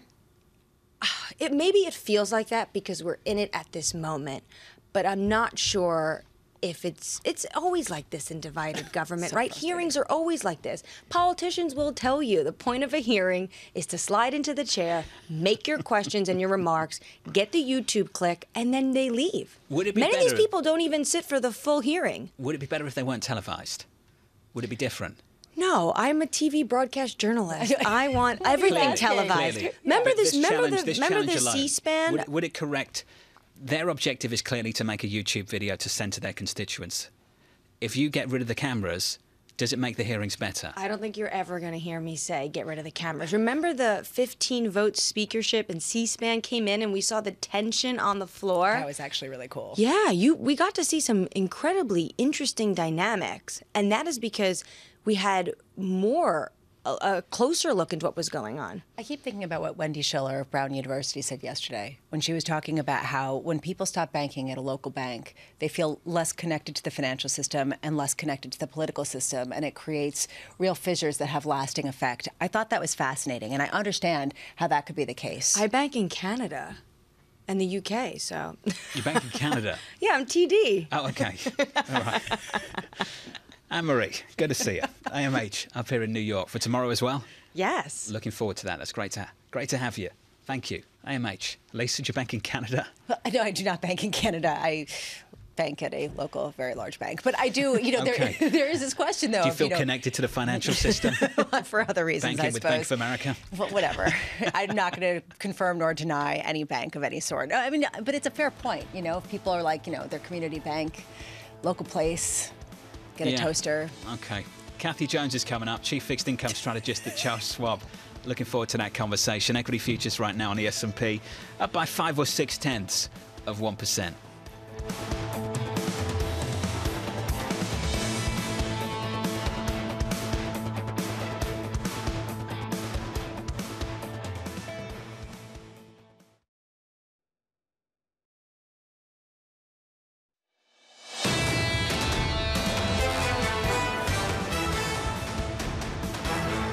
The rally continues on the S&P 500, on the Nasdaq too, live from New York. Good morning to you all. Equity futures on the S&P up 0.6%. A few hours away from the opening bout of the Nasdaq 100, we add some more weight to that bull market of 0.6%. People get so frustrated with the use of the term bull market. 20% move plus off the lows of December. Does that bother you? I don't really care enough to get wound up about it. I just think it's kind of funny that somebody will call it a bull market if they're positive, and somebody will call it a bear market rally if they want to just basically cast some cold water on it. 20% is one heck of a bear market squeeze, right? Well, and then people will say, but look what happened before. It just basically is a calendar date and blah, blah, blah. It really highlights the incredible volatility and the lack of certainty amid an environment where we really don't have a lot of facts. Not at all. Not at all. We're going to have to wait for those facts as well. The month of March in the bond market, March is still not over. It's still not over. Q1's still not over. Feels like we've had about 2 decades in the first 3 months of 2023. In the bond market on a 2-year, 4.06%. We were 102 basis points north of that about 3 weeks ago. And then I think we got to about 355 intraday a couple of weeks after that. And that's basically where the 10-year is right now. So the 10-year is where the 2-year was a couple of weeks ago, so 355. Here's my question. If it whipsaws back, is it just fine? Because we've seen these really violent moves and nothing is broken except for a couple banks here and there. If they get things kind of together, then can we move it back if the Fed decides they want to go ahead with rate hikes and not cut rates? So we mentioned the spread between the Fed and the market, and you said something along the lines, does the Fed speak make a difference today? And I question that. The Fed speak alone is not sufficient. What's going to resolve this gap will be the incoming information. And what I want to understand is whether that's the traditional economic indicators or, as you've pointed out repeatedly over the last couple of days, the Senior Loan Officer's Opinion Survey, which comes out on May 8th. Now, that's not much information to go on. And once you get it in May, then how long do you have to wait? Another 3 months? Great question. And then you get some monthly indicators here, there and everywhere. To resolve that gap, traditionally, I'd say, well, the data will take care of that. Wait for CPI. Wait for payrolls, and then everyone will get on board with more rate hikes. But this time around, I'm not so sure of that. I think we've become much more desensitized after the developments of the last couple of weeks to traditional economic indicators. If someone can sense frustration, it's because we're trying to make sense of something that is a swirling morass of just complete uncertainty. So I'm sure we're not alone. I sense that frustration from a lot of people. One thing that's less frustrating is to understand perhaps the individual stories of specific companies. We talked about Roku saying that it was going to cut about 6% of its staff, or about 200 workers. Those shares higher by almost 3%. Its goal is to lower costs. We've heard this many times. It's also planning to get rid of certain facilities. This follows what we heard yesterday. EA, Electronic Arts, also announced some layoffs, about 6% of its workforce. So this is just more on the trend. Restoration Hardware, those shares are lower by about 5.3%. Basically weaker than expected full-year guidance, disappointed with the outlook. How much is this going to be connected to weakness in a housing market that's not being reflected at all in the housing builders, which have been on a tear, as you pointed out earlier, John? It's amazing what's happened with the home builders year to date. If you take a look, though, at mortgage rates, they've crept back down pretty significantly. It's the lowest levels in about 6 weeks. What's the argument for the banks, though? Work through it with me. The argument for the banks, or the argument against the banks, is that they need to tighten lending standards. And no matter what happens with this banking crisis, this is a massive earnings headwind because they're not going to make the same loans. OK. So what does that mean for the home builders? Why would you have such a massive spread between bank stocks, which are aggressively lower on the year, and the home builders on the S&P 500, which are up something like 13% or so? Why are you looking for cohesive, logical arguments? I mean, honestly, come on. We've seen this market. But, some people would say home builders are thrown out last year, so now you can go in and buy. But it's a good point. I don't know that logic really will get you very far with a lot of the market moves that we've gotten recently. Charles Schwab shares declining about 2%. Am I wrong? Carry on, please. Charles Schwab shares are lower by 1.3%, as much as 2% earlier this morning. Morgan Stanley came out and said that Schwab's clients are pulling cash out of the firm's low-interest accounts at twice the rate that those bank analysts initially thought. I mean, this has been some of the fear that we have heard really percolate, and we've heard a lot of executives come out and push back against that. But this, to me, is the bigger question. Let's say banking crisis averted, no more collapses, we can move on from the hearings and get on with our lives. How much do you see the ongoing drip, drip, drip of deposits leaving banks that leads to that constriction that people are expecting? Well, let's talk about traditional banks. Something has to happen with deposit rates, right? Now, does that have to happen at the larger banks? Do they just attract the capital because they're seen as safer? Or do we actually see, you saw the stats, the money going into money market funds. We got that from last week. Do they have to do something about this? Have you seen much movement on that front by any of these banks? Have you got any emails saying, we'll offer you 4% if you park your money here? I haven't seen much of that. I've gotten some personal emails being like, don't malign us. We actually are offering yield. But I think that, to your point, it's not being advertised. The question for me is, when does all of the money flood into money market accounts, or does the fear of potentially losing your deposits lead people to just accept basically negative real I'd like returns? to talk to a treasurer at a company, the people who's got to manage the money, what they're doing with their banking and how that's changed over the last couple of weeks, because we're talking hundreds of millions of dollars. Say for Roku, who had that parked at SVB, they came out with some job cuts this morning. How they've changed the way they bank and where they park that money. And you are so correct saying it's the companies and those CFOs of small businesses that we really need to talk to, not individuals, not mom and pop. Those deposit accounts aren't necessarily going to break the bank in the same kind of way. They're also insured. They're insured. Everything's insured. Can you provide enough insurance for corporate America, or do they have to manage the money differently? It's a great question. I hear some people at home screaming right now, Bitcoin, which is what Tesla did, right, for a little while. And then that didn't really go anywhere. People will scream Bitcoin at everything. I mean, and they might have been right. Kathy Jones at Charles Schwab won't scream Bitcoin. She says this: the recent developments in the financial sector reinforces our view that the Fed is likely to tighten until there is an economic downturn. Inflation will continue to ebb, pulling yields lower. Kathy, great to catch up with you. Kathy joins us now. Good to see you, Kathy, as always. Kathy, then, what do you think is the relationship between what's taken place in the last couple of weeks and what these guys are going to do at the Fed? Yeah, I think what the Fed has proven by hiking rates the last time instead of just pausing for a moment in the midst of a banking crisis is that they're really ready to continue to push short rates higher until the household and business pain is felt, i.e. probably recession. And as they keep doing that, even in the midst of huge volatility in the market and huge, headwinds to the economy in terms of tightening credit conditions, it tells us that that's going to push long-term rates lower. That we've had some re-steepening of the yield curve that's probably not accurate in the sense that the Fed doesn't look like they're going to give up easily. And so probably means, we'll get further rate hikes and further downward pressure on growth and inflation and lower bond yields down the road. Kathy, hard to be precise about this, but can we go through some ranges together? So at the moment, the 2 years at 4%, the 10 years at 3.55. What kind of numbers are you thinking about? Yeah, I'm thinking that the 2-year looks really rich to us right here. Obviously, the 2-year's been everywhere in the last 3 weeks, but I think the 2-year looks a little rich. So, we're probably looking at another 25 to 50 basis points on the upside, perhaps there. That's going to pull up long-term yield, 10-year yield somewhat, but I don't think you'll see much north of 375, 380 on the 10-year. And then as we go into the second half of the year, we'll probably see all of that drift down. But I think the short end is just not priced for a Fed that's going to remain aggressive. What do you make of the whipsaw action that we've seen in the 2-year? How do you understand it with the logic that this is supposedly the most liquid and broadest bond market in the world? Yeah, the realized volatility has been just off the charts. And typically you don't see that in the Treasury market, especially in the short end of the Treasury market. But I don't know that it's a structural problem. I think that it's actually more reflection of the rate of change in yields that we've seen from the Fed. I mean, I'll go back and say, if we look back a year, nobody thought they were going to start raising rates at this pace. The Fed didn't think they were going to be raising rates at this pace, and that we'd see other central banks do the same.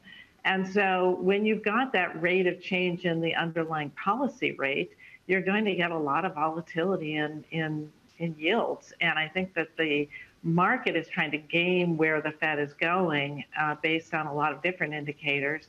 And, you get this high realized vol. So I'm not sure it's an underlying liquidity problem so much as it's a rate of change problem, because we're still executing a pretty reasonable spreads in the market. When we talk about the uncertainty, what's your North Star in terms of data to have conviction amid all of this swirling? Well, we're watching financial conditions really closely. Now, there's a number of, we like the Bloomberg index, but there's a number of other indicators that we're watching. I think that that's the bottom line. And when I look at the data, what I see is this heightened volatility is going to tighten credit conditions and it's going to tighten financial conditions. So that's what we're keeping an eye on. But a lot of underlying indicators beneath the surface, like credit spreads and the lending facilities, all of those are going to be really important to keep an eye on. Kathy, do we need to get away from traditional financial conditions indicators and focus on things like the Senior Loan Officer Opinion Survey in a bigger way?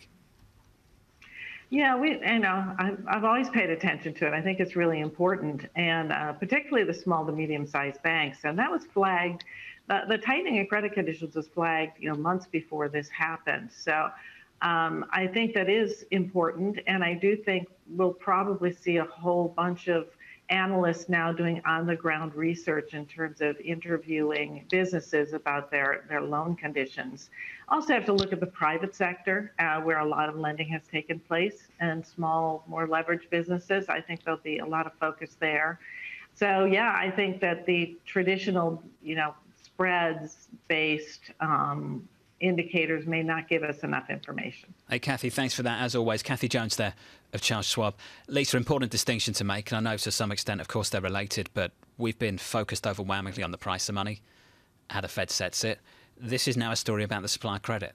And there's a difference there. It's an important one. Especially if you have banks that don't have the capital to lend and are much more discretionary about who they decide to lend to.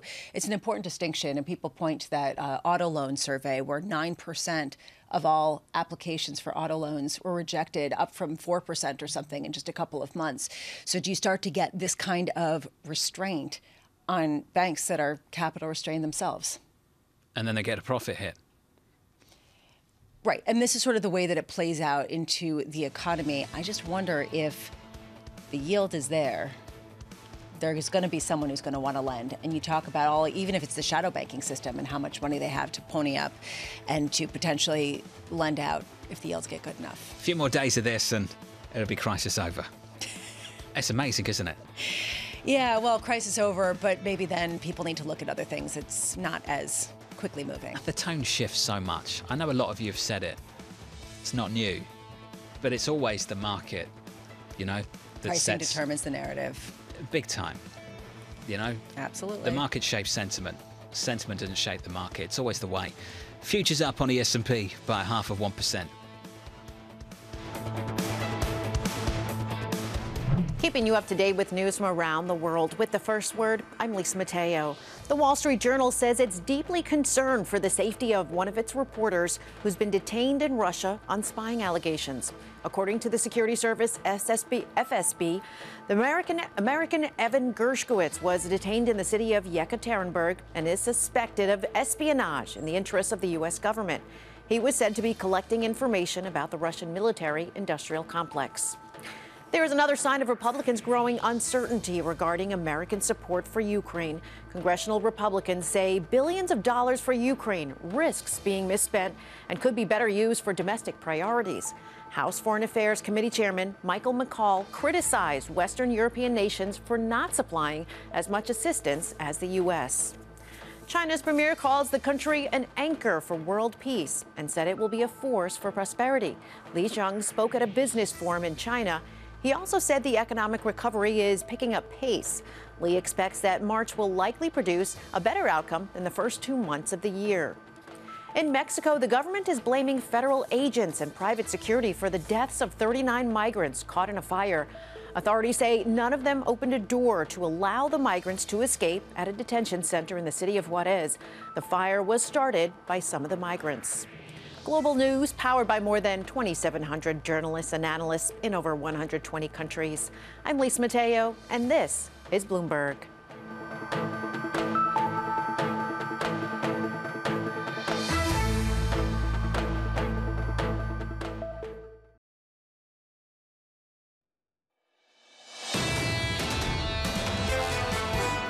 Let's be clear, the event over the last few weeks has been an equivalent to tightening. It'll be different in different jurisdictions, but this certainly has slowed the overall process of rate hikes. If anything, I think the Fed and global central banks, they will keep rates higher for longer. Not super high, as we've feared in the past, but they will be high for longer.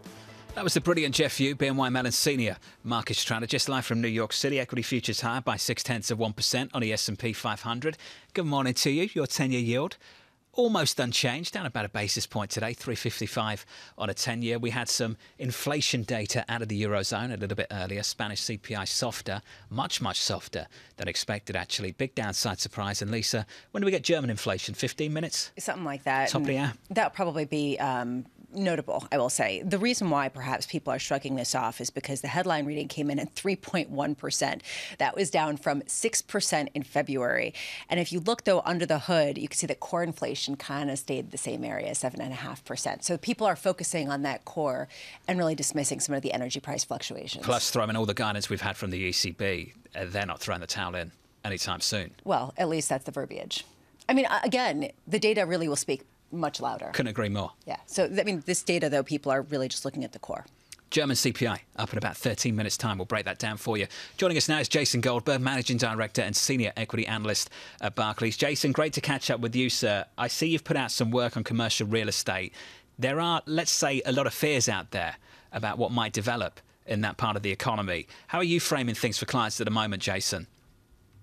Yeah, no, Ajay and his team put out their global macro quarterly piece today, and a host of stuff on the banking industry that we focused on. You know, certainly with respect to commercial real estate, I think it's important to note you kind of enter this period of uncertainty from really, really benign levels. So if you kind of look, delinquencies in the third quarter were an all-time low, and while they upticked in the fourth quarter and are expected to continue to increase in the year ahead, it's coming from low levels. And, you know, real estate losses for the industry have kind of been sub 5 basis points for the last couple of years. But if you think about recent events, particularly kind of what's happening in the post-Silicon Valley world and, you know, the potential for regional banks to kind of pull back on lending, at the same time, a lot of commercial real estate needs to be refinanced. And it's an area that we think investors are going to increasingly focus on. So how are you focusing on it when it comes to specific regional banks that you see as having a disproportionate exposure to commercial real estate loans? Yeah, no, that's a good point. I mean, if you look at the industry overall, the biggest banks, commercial real estate tends not to be, the main driver of the loan portfolios. But as you kind of go down in size, particularly below the top 20, 25 banks, it does become a meaningful driver. And I think within that portfolio, it's certainly important to distinguish, between the different property types. I think at the moment, really the most concern around the office sector, just given the fact that you've had, this big kind of secular shift in terms of kind of work from home, kind of post-COVID. And at the same time, you're seeing, property values decline as a result. You're seeing higher interest rates making it more difficult to service the debt. And you have a lot of loans kind of maturing over the next couple of years. So those banks with outsized exposure have to be particularly cognizant in terms of how they manage this risk. People have talked about potential 30% downside in commercial real estate prices, particularly tied to the office space. At what point do we see that realized? Why have we not seen more losses realized yet, given that a lot of people have been talking about this? Yeah, so, just because the value of a property declines, doesn't necessarily mean you take a loss. If you think about it, we all buy homes and the prices don't always go up. I think with respect to the banks, keep in mind, right, they're kind of the average loan to value ratio on the typical office loan is probably 55, 60%. So they do build in some cushion. Now, around those averages, obviously, there's certainly going to be some loans that have much higher LTVs. And as we look out, it's certainly something to watch. Keep in mind on these office loans, typically office buildings have 7 to 10 year leases. So this problem will kind of take some time to materialize and hopefully give time to banks to kind of work with their borrowers, maybe readjust some terms, extend duration, and manage this in a more thoughtful manner. Jason, that's the right word to explore. Time. How are you thinking about the timeline for this to play out? Because some people think this shows up in lending standards, and I'm talking directly about the developments of the last couple of weeks in the banking sector. We had Citi's Andrew Hollenhorst, Jason, come on the programme a little bit earlier this morning, and he said you might not see this show up until 2024, just in terms of the economic data. Jason, what kind of timeline are you thinking about with the team? Yeah, no, it's going to take some time to play out. If you think about it, loan losses are at historic lows. And, we do kind of expect them to kind of gradually grind higher. Banks have been adding to loan loss reserves, so that will help as well. And, keep in mind, there's a lot of other pockets of commercial real estate that are doing, quite well. And the majority of bigger banks are kind of diversified. So it's not like you have, everything going bad at once. So we do think, at the end of the day, loan portfolios are somewhat a reflection of the economy. The economy, I think, has outperformed a lot of people's expectations, and that will be certainly something to pay a lot of attention to. Jason, as you and the team get together and look at indicators for how this is developing, Lisa and I have spent the last week saying that maybe because of developments of the last couple of weeks, that traditional economic indicators have kind of been de-emphasized in some way. What are you and the team looking at right now? What do you focus on at the moment? Yeah, certainly you're kind of looking for more, real-time data. Certainly the Fed's H8 report, which comes out every Friday afternoon, kind of showing loans and deposits on a 10-day lag for the banking industry, has heightened interest, just given the fact that deposit flows are of the utmost importance post the actions of SIVB a few weeks ago. Obviously loan growth as well. You're talking earlier about tightening lending standards. The first 3 days after SIVB, you did see loans increase. That's something we'll certainly be paying a closer attention to in the coming weeks to see, what ripple effects recent events are having on the banking industry overall. What about the mitigating factors? When I take a step back and I think about the existential question behind some of these big city office buildings that are very difficult to convert into residential because of the lack of windows in a sort of strategically placed manner, what is this going to look like in 10 years? Yeah, that's certainly a good question. And we'll see. There's certainly some secular trends at force in terms of not as many people going to the office, and perhaps some of that is cyclical. You are starting to see it feels like more and more people returning to the office. So we'll see how that plays out. There's certainly been talk in certain cities where turning some offices into more residential properties in areas where there's a kind of housing shortages. So that's something to pay attention to. But clearly there's likely a need for less real estate in certain sectors. Even if we don't get any other bank collapses, Jason, this pressure alone, the commercial real estate overhang and the overexposure by some of the banks in the regional sector, how much do you think that's been accurately priced in to the valuations of these equities? Yeah, no, that's a good point. I mean, if you look, the worst performing bank stocks, post the Silicon Valley debacle have been those with the highest uninsured deposit contributions and very large held to maturity losses or unrealized losses in their securities portfolios. So that was kind of the initial names to trade lower. If you look kind of after that rung, the next kind of worst performing bucket are those banks that are overexposed to commercial real estate, with many of those stocks down, 30-40% year to date. And I think just given the fact, that the concerns that, the tightening of credit post Silicon Valley will weigh particularly on commercial real estate kind of exacerbated those fears. So certainly, I think the market has kind of been quick to kind of realize the potential issue here. And I think to your point earlier, though, it will take, a fair amount of time to play out. And we're all kind of eagerly awaiting earnings results in mid-April. And quite frankly, expect loan losses to really not be something people focus on this quarter, just given credit conditions still feel pretty benign at the moment. Interesting. Jason, this was wonderful. Let's catch up again in a month if we can. Jason Goldberg there of Barclays. April 13th, First Republic. I think April 14th, JP Morgan.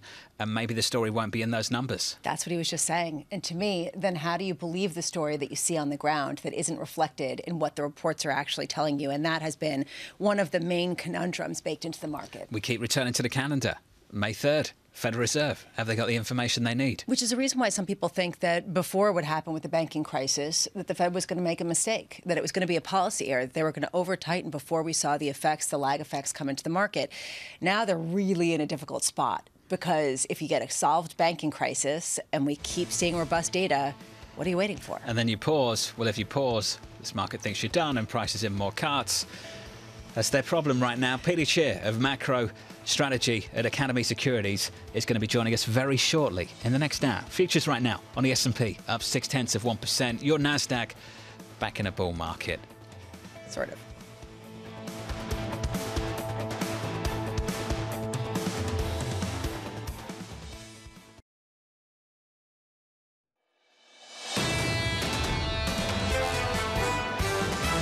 Things have started to calm down. And the fact is, if this is it, then we do need to go back to the thinking about the Fed of a few weeks ago. More than anything, they've been lucky. in the sense that this particular banking crisis hasn't spiraled. I think the Fed and global central banks, they will keep rates higher for longer. I think it's hard for the Fed to go back to zero. We prepared for the recession. It's just not here yet. This is Bloomberg Surveillance with Tom Keene, Jonathan Ferro, and Lisa Abramowicz. Q1 still isn't over. Neither's March. Got like a day left, 2 days. It's just unbelievable. From New York City this morning, good morning. For our audience worldwide, this is Bloomberg Surveillance Live on TV and radio. Alongside Lisa Abramowicz, I'm Jonathan Ferro. TK back with us tomorrow. He's on assignment. Your equity market right now on the S&P positive 0.6% on the S&P 500. In about 30 minutes from now, you'll get some jobless claims in America. Lisa's going to break that down for you. Just moments ago, we had German inflation data. That followed Spanish inflation a little bit earlier this morning.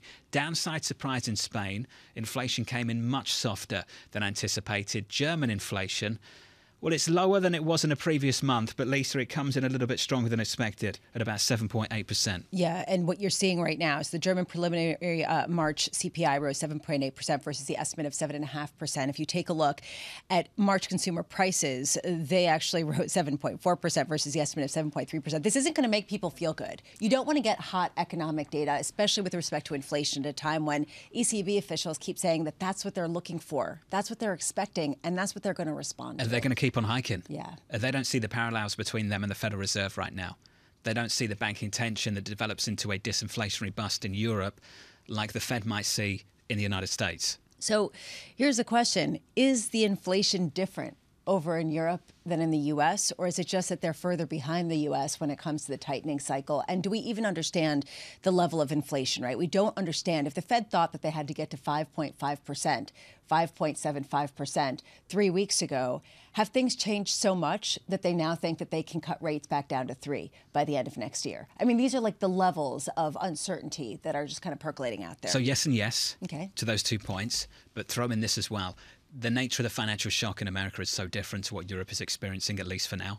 I've got no idea what happens in the future, but based on what we're seeing develop at the moment, we've got this regional bank issue that should develop into a tighter lending standards, maybe even a credit crunch. Once again, I've got no idea, but that's where the base case is leaning. In Europe, what have we got? Credit Suisse.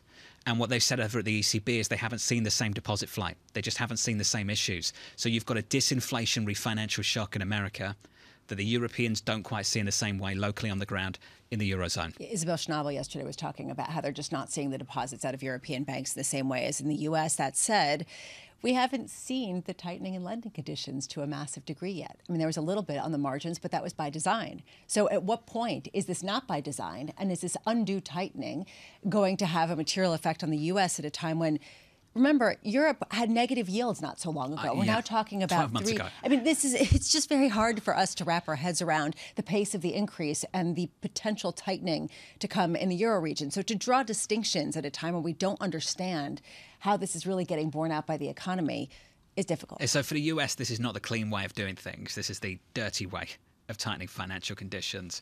But ultimately, I don't think you can sit here and say the two issues are in conflict. Focus on financial stability, focus on monetary policy and bringing inflation down, when you've acknowledged that the financial stability issues are a substitute to some extent of what you're trying to achieve on the monetary policy side anyway. Have we killed the concept of transitory? I mean, honestly, transitory inflation, are there still believers in that? And is this basically this hope that eventually that will be made whole and that then that will just take away the whole question? Because this doesn't seem like there's a very easy answer, and the Fed doesn't have any easy pathway through this other than hiking into a significant downturn and hiking until something breaks, including potentially a couple of banks, unless there is some sort of natural disinflation from year-over-year measures that takes hold.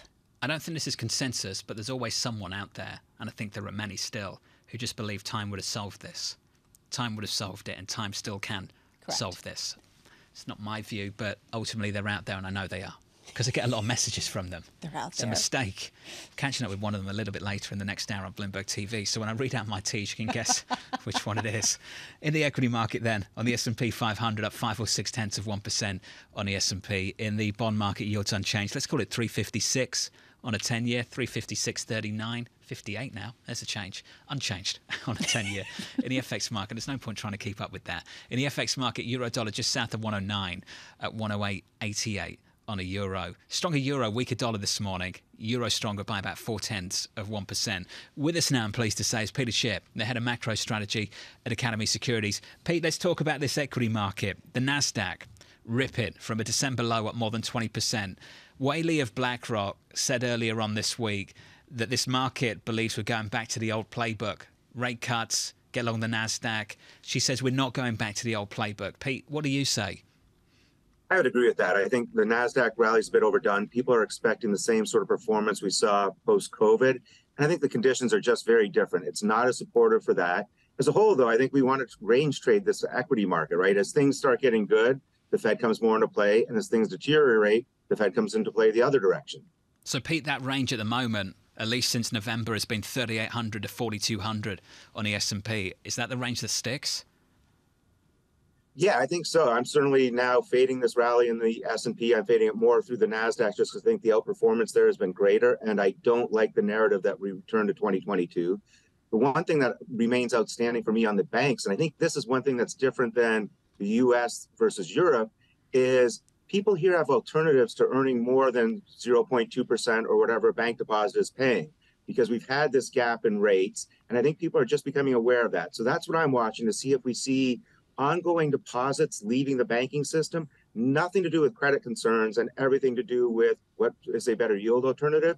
And that's not the case in Europe yet because they just started their hiking cycle. Do you think that this concept of the natural disinflation, the immaculate disinflation, hasn't gone away and is almost embedded right now in what we're seeing, which is that the Fed has an excuse not to hike rates further and to cut rates, and that everything will be just fine and inflation will naturally go away? You know, I've been in the camp that we are generally headed towards deflation, especially in the goods camp. And we had 4 or 5 solid months, right, from September of last year till January of this year, where you saw nothing but deflation. We saw the data bounce a little bit. Right now, you look at inventories, they're creeping higher again. You start looking at shipments and freight, they're going lower. So I think on the goods side of things, we're still in an overall deflationary environment. So I think that pulls down. I think housing's pulling down. Healthcare is something to watch. But yes, I think we have overreacted. We have to give this more time. And as these companies are pulling back on their jobs, I think that just filters through. What we've lost sight of, I think, is that there is this long and lag effect, and we're not giving it time. The problem is, as market participants, we don't have that time. We're moving so quickly now, you have to be right ahead of the time. At what point does the 4% implied Fed funds rate by January of next year ease things enough to reinflate some of those prices that have started to come down? You know, right now, that's why the one thing I'm betting on is that either they can't hike as much as people are pricing in, but I also do not think that we see massive cuts by the Fed. I think they're going to try and balance this. I think they're going to be very reluctant. I think we had a huge unwind of positions, especially in the 2 years. So some of those data, you know, that data and how we're looking at what's going out further out the curve is just mispriced. So I would not bet against the Fed cutting a lot. Well, Pete, as you know, spreads this large aren't resolved by a speech. They're resolved by incoming information. So can we keep returning back to something Lisa and I have been talking about over the last couple of weeks? What is the incoming information that will resolve that spread? Is it CPI, payrolls? Is it lending standards? What is it? And I think it's going to be payrolls in particular. That's the one area that we had seen wage inflation tick up. It was coming back down. Jobs have been probably the single strongest thing. When for the last 6 months, at any given time, there were 2 or 3 things that you point to that were weak. And one thing that was constantly strong was jobs. So watch out what's happening in jobs. A lot of people are still scratching their head. How can we get these layoffs? And they're not showing up in the jobs number. So that'd be the one area I think if jobs continue, the Fed's going to have to hike. If they come back maybe to a little bit of reality, reflect some of the anecdotal evidence, maybe that's what lets the Fed pause. Do you think the market in the meantime for the next month or so, Pete, is desensitized somewhat to that data point? Because the focus overwhelmingly is on bank stocks and what's happening in that sector. You know, I think hopefully we can move away a little bit from bank stocks. I think that's calming. It's all about, do they keep deposits given this yield differential? And now it's time to start thinking about, okay, where's the economy and what reads do we get as we start earnings? And again, it's not going to be about this quarter's earnings. It's going to be what the future outlook is. And I think that's very questionable. Hey, Pete, this was great. As always, Peter Cheer there of Academy Securities. Peter, thank you. Pete thinks it's payrolls, Lisa. There you go. April 7th. Well, we see actually the decline in payrolls that people are expecting, sort of deceleration in job growth that people have been calling for weeks. I don't know. And what happens? What's a bigger surprise to markets? If we get an upside surprise, dramatic upside surprise in job creation, or massive downside surprise? What's the surprise they'll respond to more? Correct. I'd wonder just how much we'll ignore decent data, just the belief that there is out there at the moment that it will get worse off the back of the developments of the last couple of weeks. You know and what it will take to shake that belief, because that's pretty entrenched at the moment. There are a lot of people who have consistently believed that the Fed was overdoing it, and they believe this is a chance to remedy their errors. And I think that they're leaning into that and hoping that they'll have to basically carry along. Claims in 20 minutes. If it's sub 200K, what do people say? Nobody cares. Right? I mean, that's basically what's going to happen. They're going to say, this is the way it is every week. I mean, this is just normal. And it's not normal. This is actually really low. And then it's on to CPI. Then it's on to payrolls. PCE. We keep ignoring that too. I mean, you raise a good point, right? And this is sort of the conundrum right now for market participants. It's like, how do you disregard the now? Because it's a rapidly moving scenario, and you know that those effects are going to come into play. But we don't know, and this is something we talked a lot about that everyone seems to have forgotten about. We don't know where the neutral rate should be in an economy that was flooded with money and that still is moving at a pretty robust pace. Neither does the Fed. Correct. And particularly now, especially now, given that they're now saying that a tightening in lending standards is a substitute for rates, that gets you in a bind pretty quickly. They have a very difficult decision. We're going to be hearing from them, trying to make some sense of this, and hopefully we can, Have you done March Madness? Have you played that? Do you make a bracket? Well, I missed it this year because didn't get it in. We had a different kind of March Madness. We were sharing, Yes, we were doing March Madness in the markets. Yes, exactly. Too much quality exactly. time. My producer Jamie would do my bracket for me traditionally, and it was terrible. So this year we haven't even done one. Steve Pagliuca did one of Bain Capital and the co-owner of the Boston Celtics, and I can tell you he's done pretty well. So we're going to talk about that next, and obviously a whole lot more than that. From New York, this is Bloomberg. Keeping you up to date with news from around the world with the first word, I'm Lisa Mateo. In Russia, a reporter for the Wall Street Journal has been detained on spying allegations. According to the Federal Security Service, Evan Gershkovich was detained in Yekaterinburg on suspicion of spying for the American government. Gershkovich is a U.S. citizen. The Wall Street Journal says it's deeply concerned about his safety. In Kentucky, 2 U.S. Army helicopters collided Thursday night during a training exercise near Fort Campbell. The military says there were several casualties, but it's not saying whether those injuries or deaths. Now, the HH-60 Black Hawk helicopters were from the 101st Airborne Division. The president of Taiwan made a stopover in New York and called the island's future a test for the world.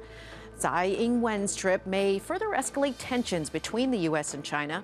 Beijing says the visit will have a severe impact on the relationship with Washington. The FDIC is thinking about having big banks cover a larger than usual portion of the $23 billion hit from the recent bank failures. Bloomberg has learned that the special assessment on the industry will happen in May to shore up a $128 billion deposit insurance fund. The regulator is under political pressure to spare small banks. Global news powered by more than 2,700 journalists and analysts in over 120 countries. I'm Lisa Mateo, and this is Bloomberg.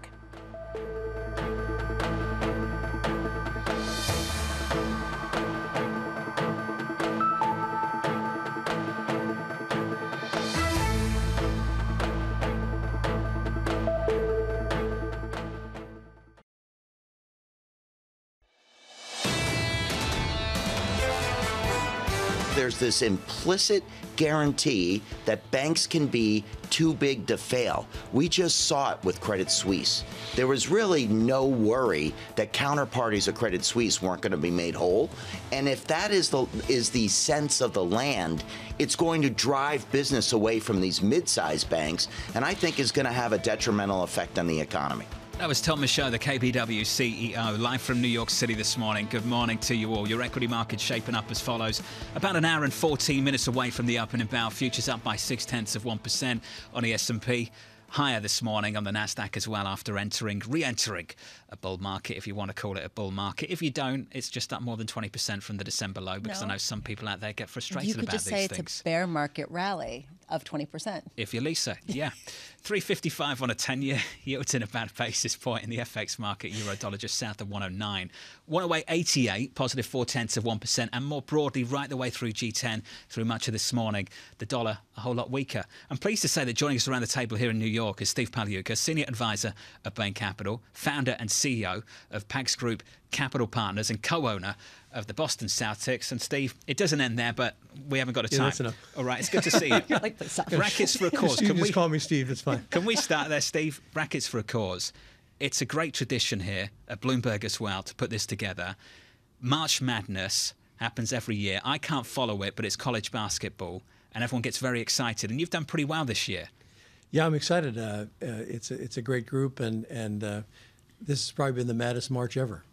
So where are you now? How many teams have you got left? Because the last time I tried to do this, I think I was out after the first couple of days. It was like bracket done. I can't even fill in all the boxes. I mean, it's Who have you got left? I think I've got one team left. One team left. UConn.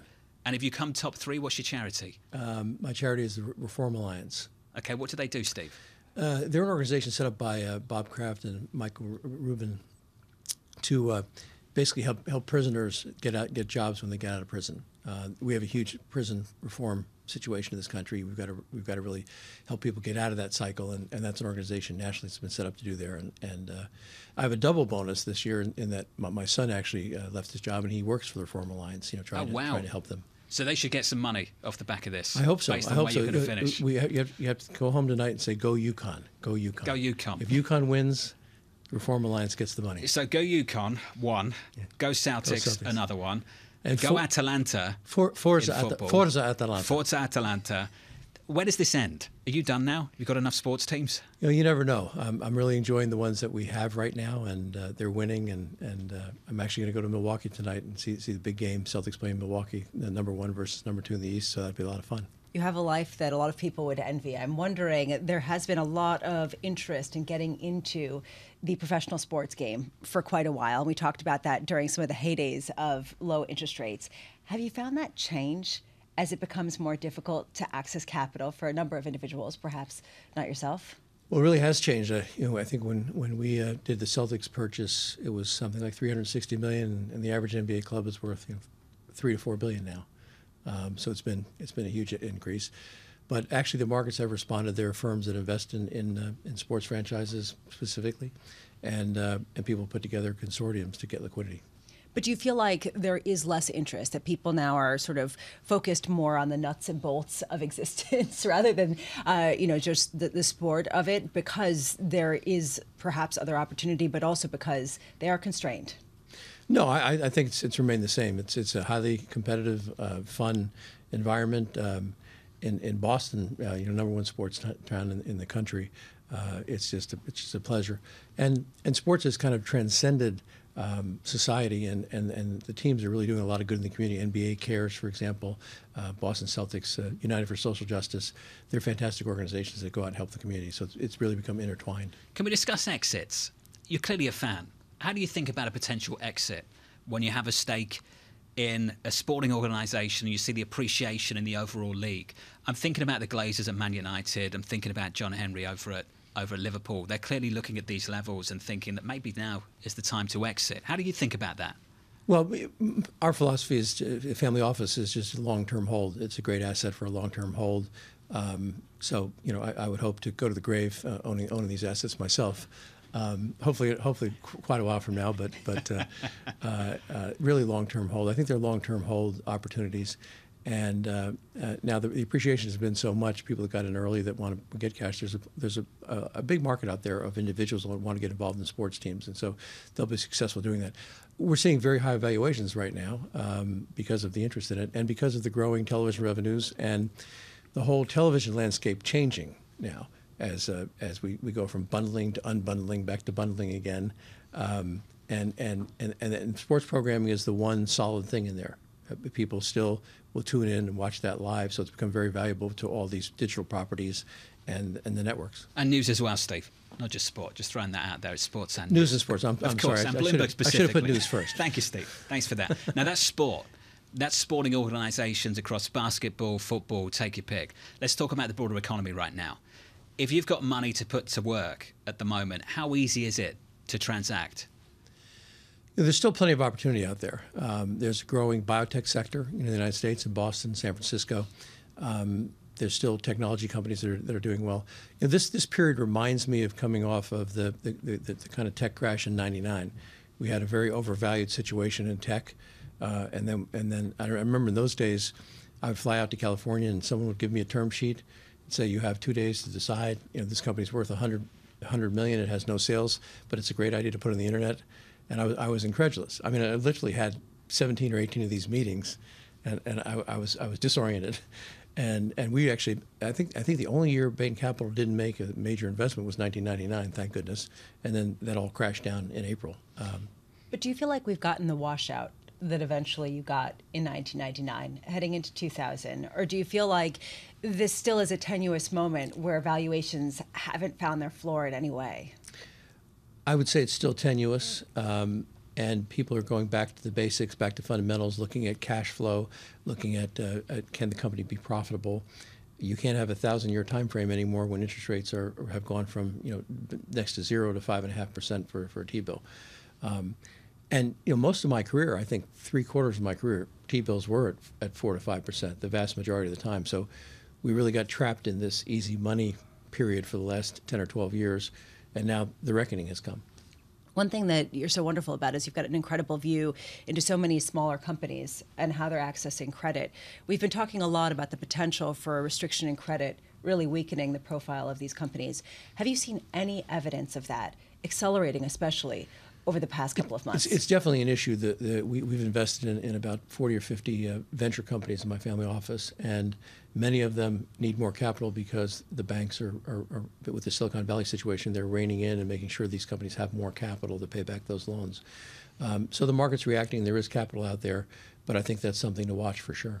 Steve, we've talked about what to watch, the traditional economic indicators, CPI, payrolls, and whether it's lending standards over the next couple of months. What do you watch every single day? How do you gauge things at the moment? Well, I actually travel around so much. I try to get out there in the real economy and see what's happening, and talk to lots and lots of people. And we've had this kind of savings build up through COVID, which is a good thing. And when you go in New York, restaurants are crowded. Every flight I'm on is crowded. So I haven't seen personally. I haven't seen a huge economic slowdown. There's still money out there. There's lots of jobs. There's job offerings. Many of these tech cuts are because the tech companies overspent or with cheap money just went into areas they should have never gone into. So I don't believe those are fundamental, cutting to the core of the tech companies. That's just a restructuring to get back to the basics and get back to where they're really adding value and making money rather than trying to send a man to the moon. The year of efficiency at Meta. Yeah, 70% gain of efficiency. And still plenty of guys trying to send people to the moon. Yeah, exactly. There still are a lot of, yes, we talked about that every time it Steve, happens. this was great. Thank you. Soon you guys will be doing interviews in the moon in 10 years. I'm looking forward to that. Maybe. I look forward to going up there with you. Yeah, I was about to say. Perhaps. Yeah, what you kind of first, team Bramo. What kind of team We'll send would they TK have? first. They'd have a little Tom Martian can go team. up for us all, no doubt. Steve Pagliuca of Bain Capital. Thanks Steve, so much. thank you, sir. It's good to see you, as always. Your equity market right now on the S&P, positive 0.5%. In the next hour on Bloomberg TV, Dominic Constam of Mizuho, Evan Brown of UBS, Jack Caffrey of JP Morgan, and Amanda Lynham of BlackRock. From New York, this is Bloomberg.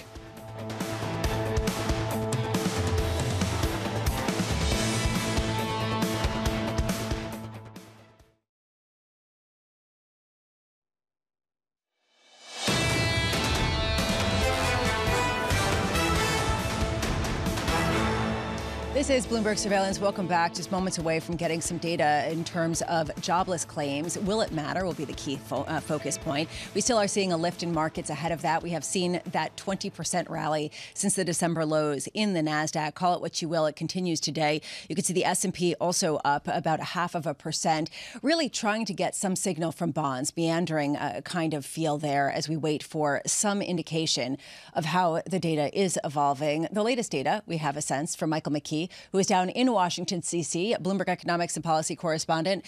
We're getting some numbers right now. And Lisa, we're not getting any surprising numbers. A little bit of a rise in jobless claims, but still below 200,000. 198,000 for the last week, ending in March 25th. So it does appear that the labor market remains stable. A few more job applicants or job losers may be applying for benefits, but it's not a significant change, not the kind of change people have been expecting. The 4-week moving average goes up to 1,689,000, and we have GDP out. 2.6%. That is a tick down from the last quarter. The second response, put it that way, to the GDP numbers. Consumer spending drops off to 1% from 1.4%, and that's kind of the big deal here because people are talking about maybe consumer spending is falling off. I think I have lost you on your end, Lisa, so I'll just turn it back to you, and you can ask Vince how he sees things going. Thank you so much, Michael McKee. Right now we're seeing in markets kind of gyrating around. If you take a look at the 2-year, definitely seeing very little reaction just in general. Things moving along, as we have stated in the past, trying to get your head around where we are in this sort of tipping point of a moment, because it feels very much like a muddle. Vincent Reinhart had some wise words about what it is when you're in a muddle. Perhaps people are just waiting for some downside surprise to trade more aggressively. Chief economist at Dreyfus and Mellon joining us now. Vincent, can you explain why this muddle is interesting to you? Because we're at a turning point in lots of different ways. Federal Reserve has been on a 1-year mission to slow aggregate demand. Maybe it's happening. We got the sharp turn associated with the financial strains in particularly at small banks. Is that going to show up anywhere? In some sense, the most interesting thing about the report that Mike just gave was the date at the top, March 25th. It's our first reading on activity, a really noisy one, that said, that comes after the banking strains. And we haven't seen anything yet. We're just waiting for that. So, Vincent, this is the problem that people have. When they look at the actual data, it looks strong. It looks like a robust market. It looks like inflation still is running too hot. Not a lot of signs of cracks in the real economy. What gives you confidence? What gives others confidence that you just need to wait and it will come? Okay, so the late, great Rudy Dornbush had a phrase, which is, everything takes longer than you expect, and then when it happens, it's really fast. That's the sort of thing that happens with the business cycle.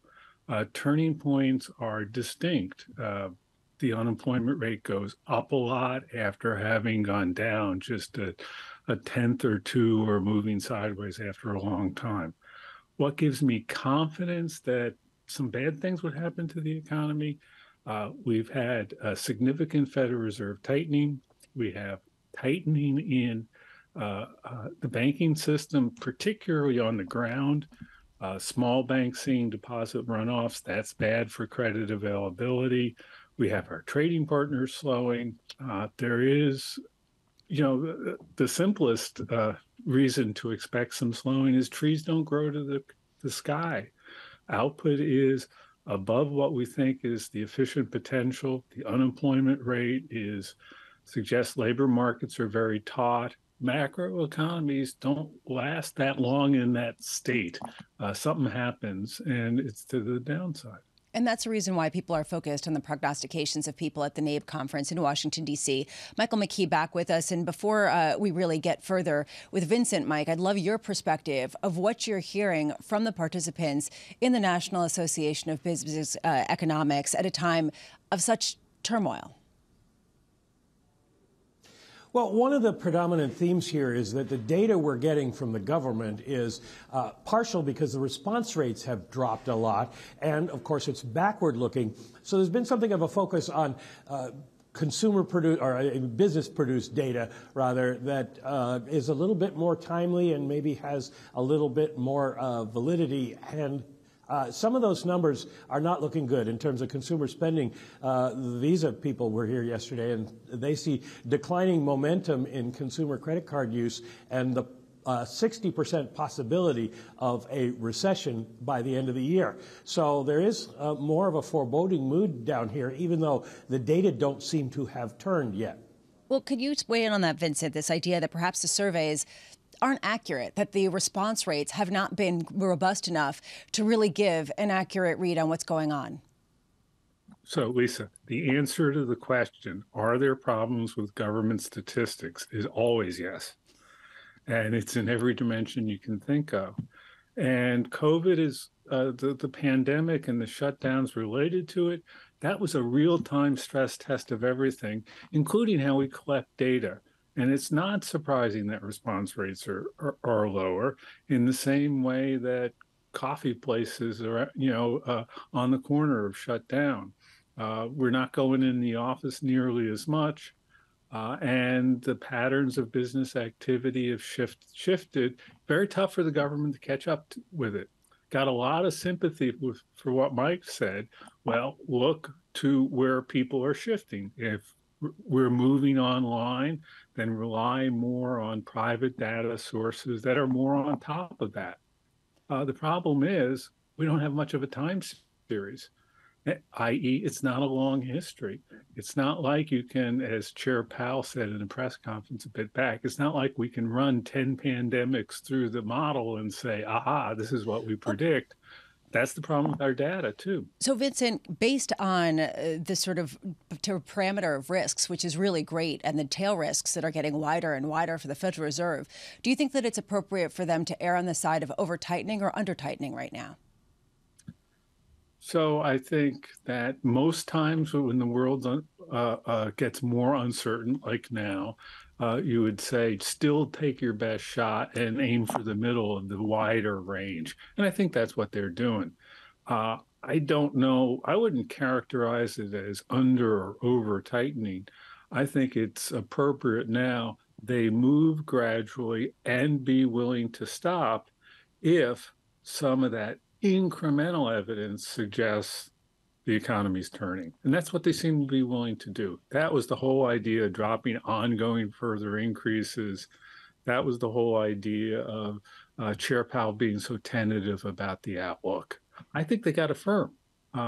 However, I hope they've got the wisdom to stop if the evidence suggests that they should. Mike, a lot of people point to this question around the banking stress and a particular withdrawal of credit as accelerating and being equivalent as several rate hikes. How much are people basically supporting that view at the NABE conference? Well, it's interesting. They had a discussion of that yesterday involving Rich Clarida, the former vice chair of the Fed. And the problem for the Fed is they just don't know. The models or past history would predict that you would see a credit tightening, and there are all kinds of estimates from 0.3% to 1.5% in terms of the impact on the economy. But the Fed is at this point flying blind on this. We'll get a senior loan officer's opinion survey probably in May. They'll have the data before their meeting. We probably won't see it, but that'll tell us something about whether credit standards have tightened. But they had already tightened. So do we think they are going to tighten a lot more in response to what's happened? Or were these kind of idiosyncratic situations and the banks that are lending are still going to be lending to their good customers? It's a tough situation for the Fed because there is sort of a historical feeling this might happen, but there's no data that tell us what is happening at this point. Vincent, when you take a step back and we write the history books on this period of time, how will we look back on the tipping point of Fed credibility, not only with respect to policy, but also with respect to supervision of the banking system? So I think if you're asking the question, let's take the satellite view and look down.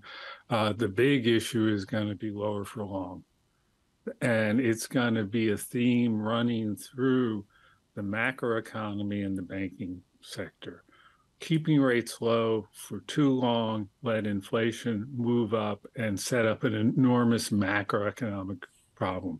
Keeping rates too low for too long made banks complacent, worsened a mismatch that's natural on banks' balance sheets, and led to some of the stresses we've seen now. Supervision is a layer on top, and could we regulate and supervise banks better? Yes. Could we write better banking laws? Almost certainly. But those are weak points in a system that gets stress tested by a macro imbalance, and the macro imbalance was lower for longer. So I'd focus on the big picture. Lisa. Do you think, what is the rate that we could go down to that is the new low that wouldn't be considered potentially perilous on the levels that you talked about? So I think that I'm not going to say a level. I think it's a level relative to some neutral rate, and I think it's about changes.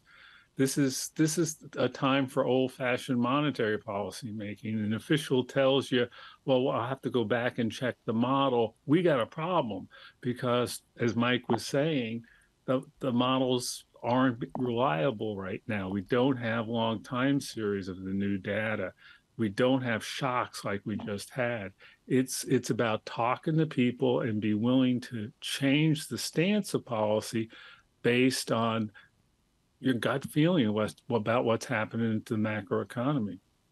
Recognizing you have to fix a problem that you created associated with lower for longer. Vincent Reinhart, wonderful as always. Thank you so much for being with us of Dreyfus and Mellon. Also, Michael McKee in D.C., thank you so much as we parse through the data and parse through the commentary. The gut feeling that people have down in Washington, D.C. is that things are not all right the way that we can see. And the weekly jobless claims coming in at 198,000, still sub 200,000, a tick higher than last week, but still incredibly low from historical perspectives. Coming up, Christian Neuer of BNP Paribas and Banque de France. This is Bloomberg. Keeping you up to date with news from around the world with the first word, I'm Lisa Mateo. The Wall Street Journal says it vehemently denies allegations that one of its reporters was spying in Russia. According to the security service, FSB, American Evan Gershkovich was detained in the city of Yekaterinburg and is suspected of espionage. He was said to be collecting information about the Russian military-industrial complex. Vladimir Putin's spokesman says the reporter was, quote, caught red-handed. There is another sign of Republicans' growing uncertainty regarding American support for Ukraine. Congressional Republicans say billions of dollars for Ukraine risks being misspent and could be better used for domestic priorities. House Foreign Affairs Committee Chairman Michael McCaul criticized Western European nations for not supplying as much assistance as the U.S. The UK is set to outline its strategy to speed up the deployment of renewable power and capture carbon. It's being billed as a response to the green subsidies in President Biden's Inflation Reduction Act. But the measures in a draft document seen by Bloomberg News show little in the way of new spending. The price of Bitcoin went over $29,000 briefly today, the highest it's been since last June. And that's when a series of industry bankruptcies scandals began to weigh on investor sentiment. Now, an overall increase in risk appetite in global markets has helped boost crypto prices. Bitcoin's up more than 70% this year after falling 64% in 2022. And the latest census numbers show that Manhattan's popular growth, while New York City's other 4 boroughs lost residents. In the 12 months through July, Manhattan added more than 17,000 residents. It's still about 98,000 residents below its level just after the start of the pandemic. Global news powered by more than 2,700 journalists and analysts in over 120 countries. I'm Lisa Mateo, and this is Bloomberg.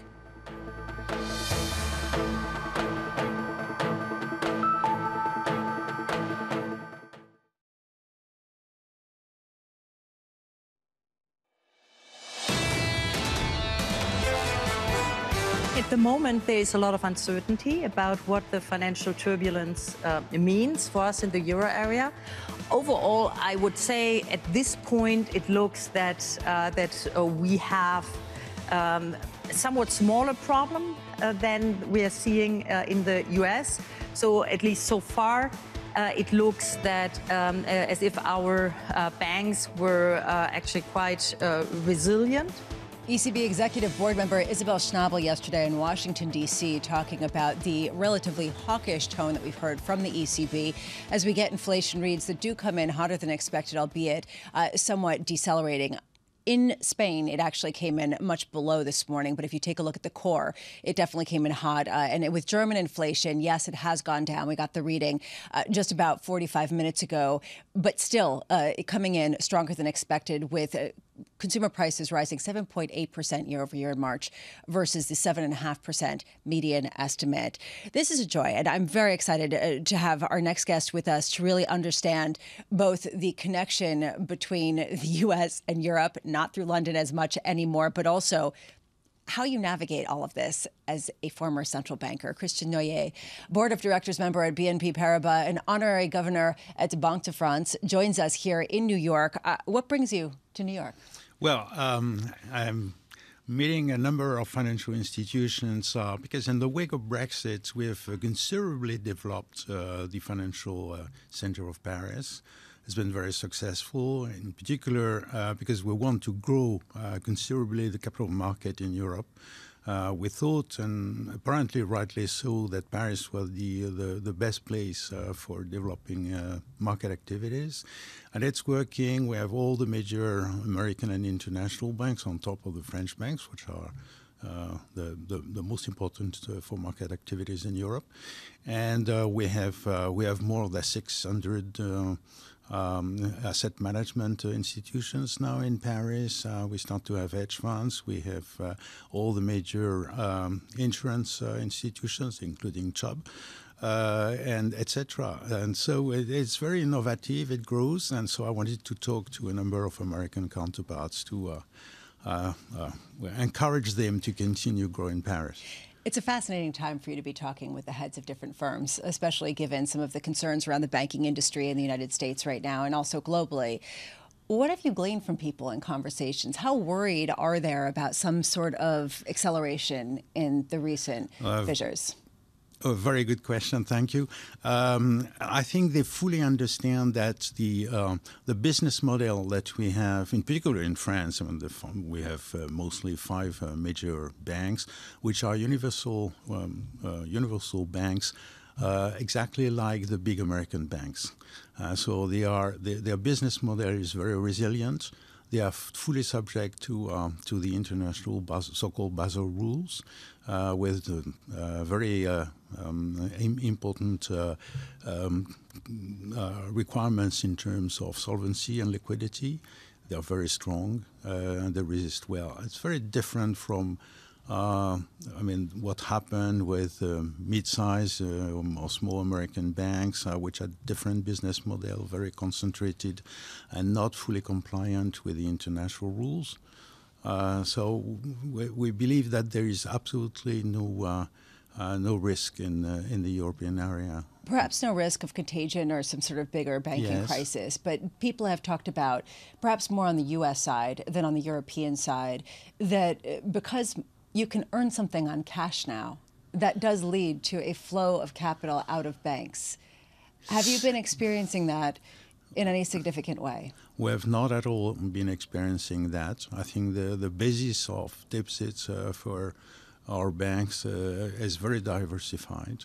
And there is no, the only risk you have, if an institution is considered as weak, that there would be a flow towards other kinds of deposits.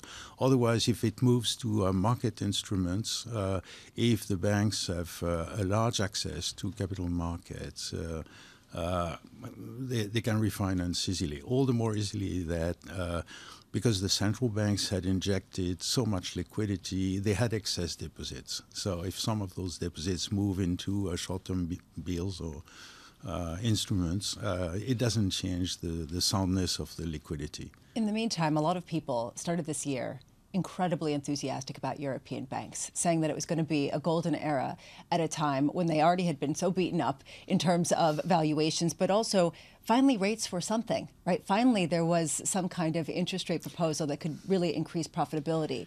Is that story still intact? Absolutely. I mean, when interest rates move up, you have to be very cautious during the time they increase, of course, because if your balance sheet is not well hedged, you might have some problems. I do not see any of those problems because the hedging was done well, the risk management was done well, the ratios of liquidity were much above the legal requirements, which had been considerably strengthened after the crisis of 2008. And bit by bit and over time, of course, as you say, an increase in interest rates is yielding more revenues for those banks, and so it's good for them, absolutely. So you were the first vice president of the ECB yes. when the euro was launched. It has been a long period of time, a lot of it with negative or zero rates. What would you do if you sat on the ECB right now? What would you like to see them do? I think, well, I don't no great advice to give them, but no, I think what they're doing is right. That is to take seriously the need to come back to price stability, to the target that was defined. A little bit like what the Fed is doing here, by the way, because I do think, and we thought that at the beginning of the ECB, and I still believe that in the medium to long term, having price stability at the level around 2%, which is the official target for the ECB and as for the Fed and all major central banks, by the way, of the developed world, is the condition to have maximum economic growth and maximum wealth for the people, maximum employment, even if in the short term it may create some difficulties apparently. So I think what they're doing is to ensure that we will return to the target in inflation is the right thing to do. And the way they do it, I think, does not impair economic growth. We continue to be growing despite the war in Ukraine, despite the increase in inflation as a result of that, energy costs, etc. We continue to see a positive economic growth, and we continue to see an increase in employment. That's especially true for France. If I look at the unemployment rate, it's the lowest for a very long period of time. We just have about a minute left, but I'm wondering, some people would point to the images that they see on their screens of protests and some of the garbage collection issues and some of the pushback that you've seen in Paris, in France. Does that affect any of what you're talking about in terms of the growth and momentum and price stability, for that matter? No, it does not. It may be a bit remarkable or difficult to understand, but I think there are two important remarks I would like to make. One is that it shows that France is serious about continuing its reform agenda. And second, any reform in the domain of pension system has always been difficult in France. We've always had some resistance, understandably so. But in the end, things go on and reforms are done, and we consolidate the system bit by bit. But what we see is no real change in economic growth. The first quarter is still positive and relatively high. Inflation is lower in France than in the rest of Europe, also thanks to good interventions by the government to ensure a cap in the effect of energy prices for corporates and households. And as I said, unemployment is continuing to decrease. So far, so good. Christiane Noyer, thank you so much for being here. Christiane Noyer, BNP Paribas and Bank de France honorary governor, thank you so much for being here. Coming up at 1 p.m. Eastern on Bloomberg TV, Thomas Honig, former Kansas City Fed president and former FDIC vice chair, as continued conversations go on in Washington, D.C., particularly with the NABE conference. Janet Yellen speaking this afternoon around 3:45 p.m. We got some released comments from her talking about the need for more regulation. Right now, in markets, a lift as people reassess, perhaps banking crisis over. This is Bloomberg.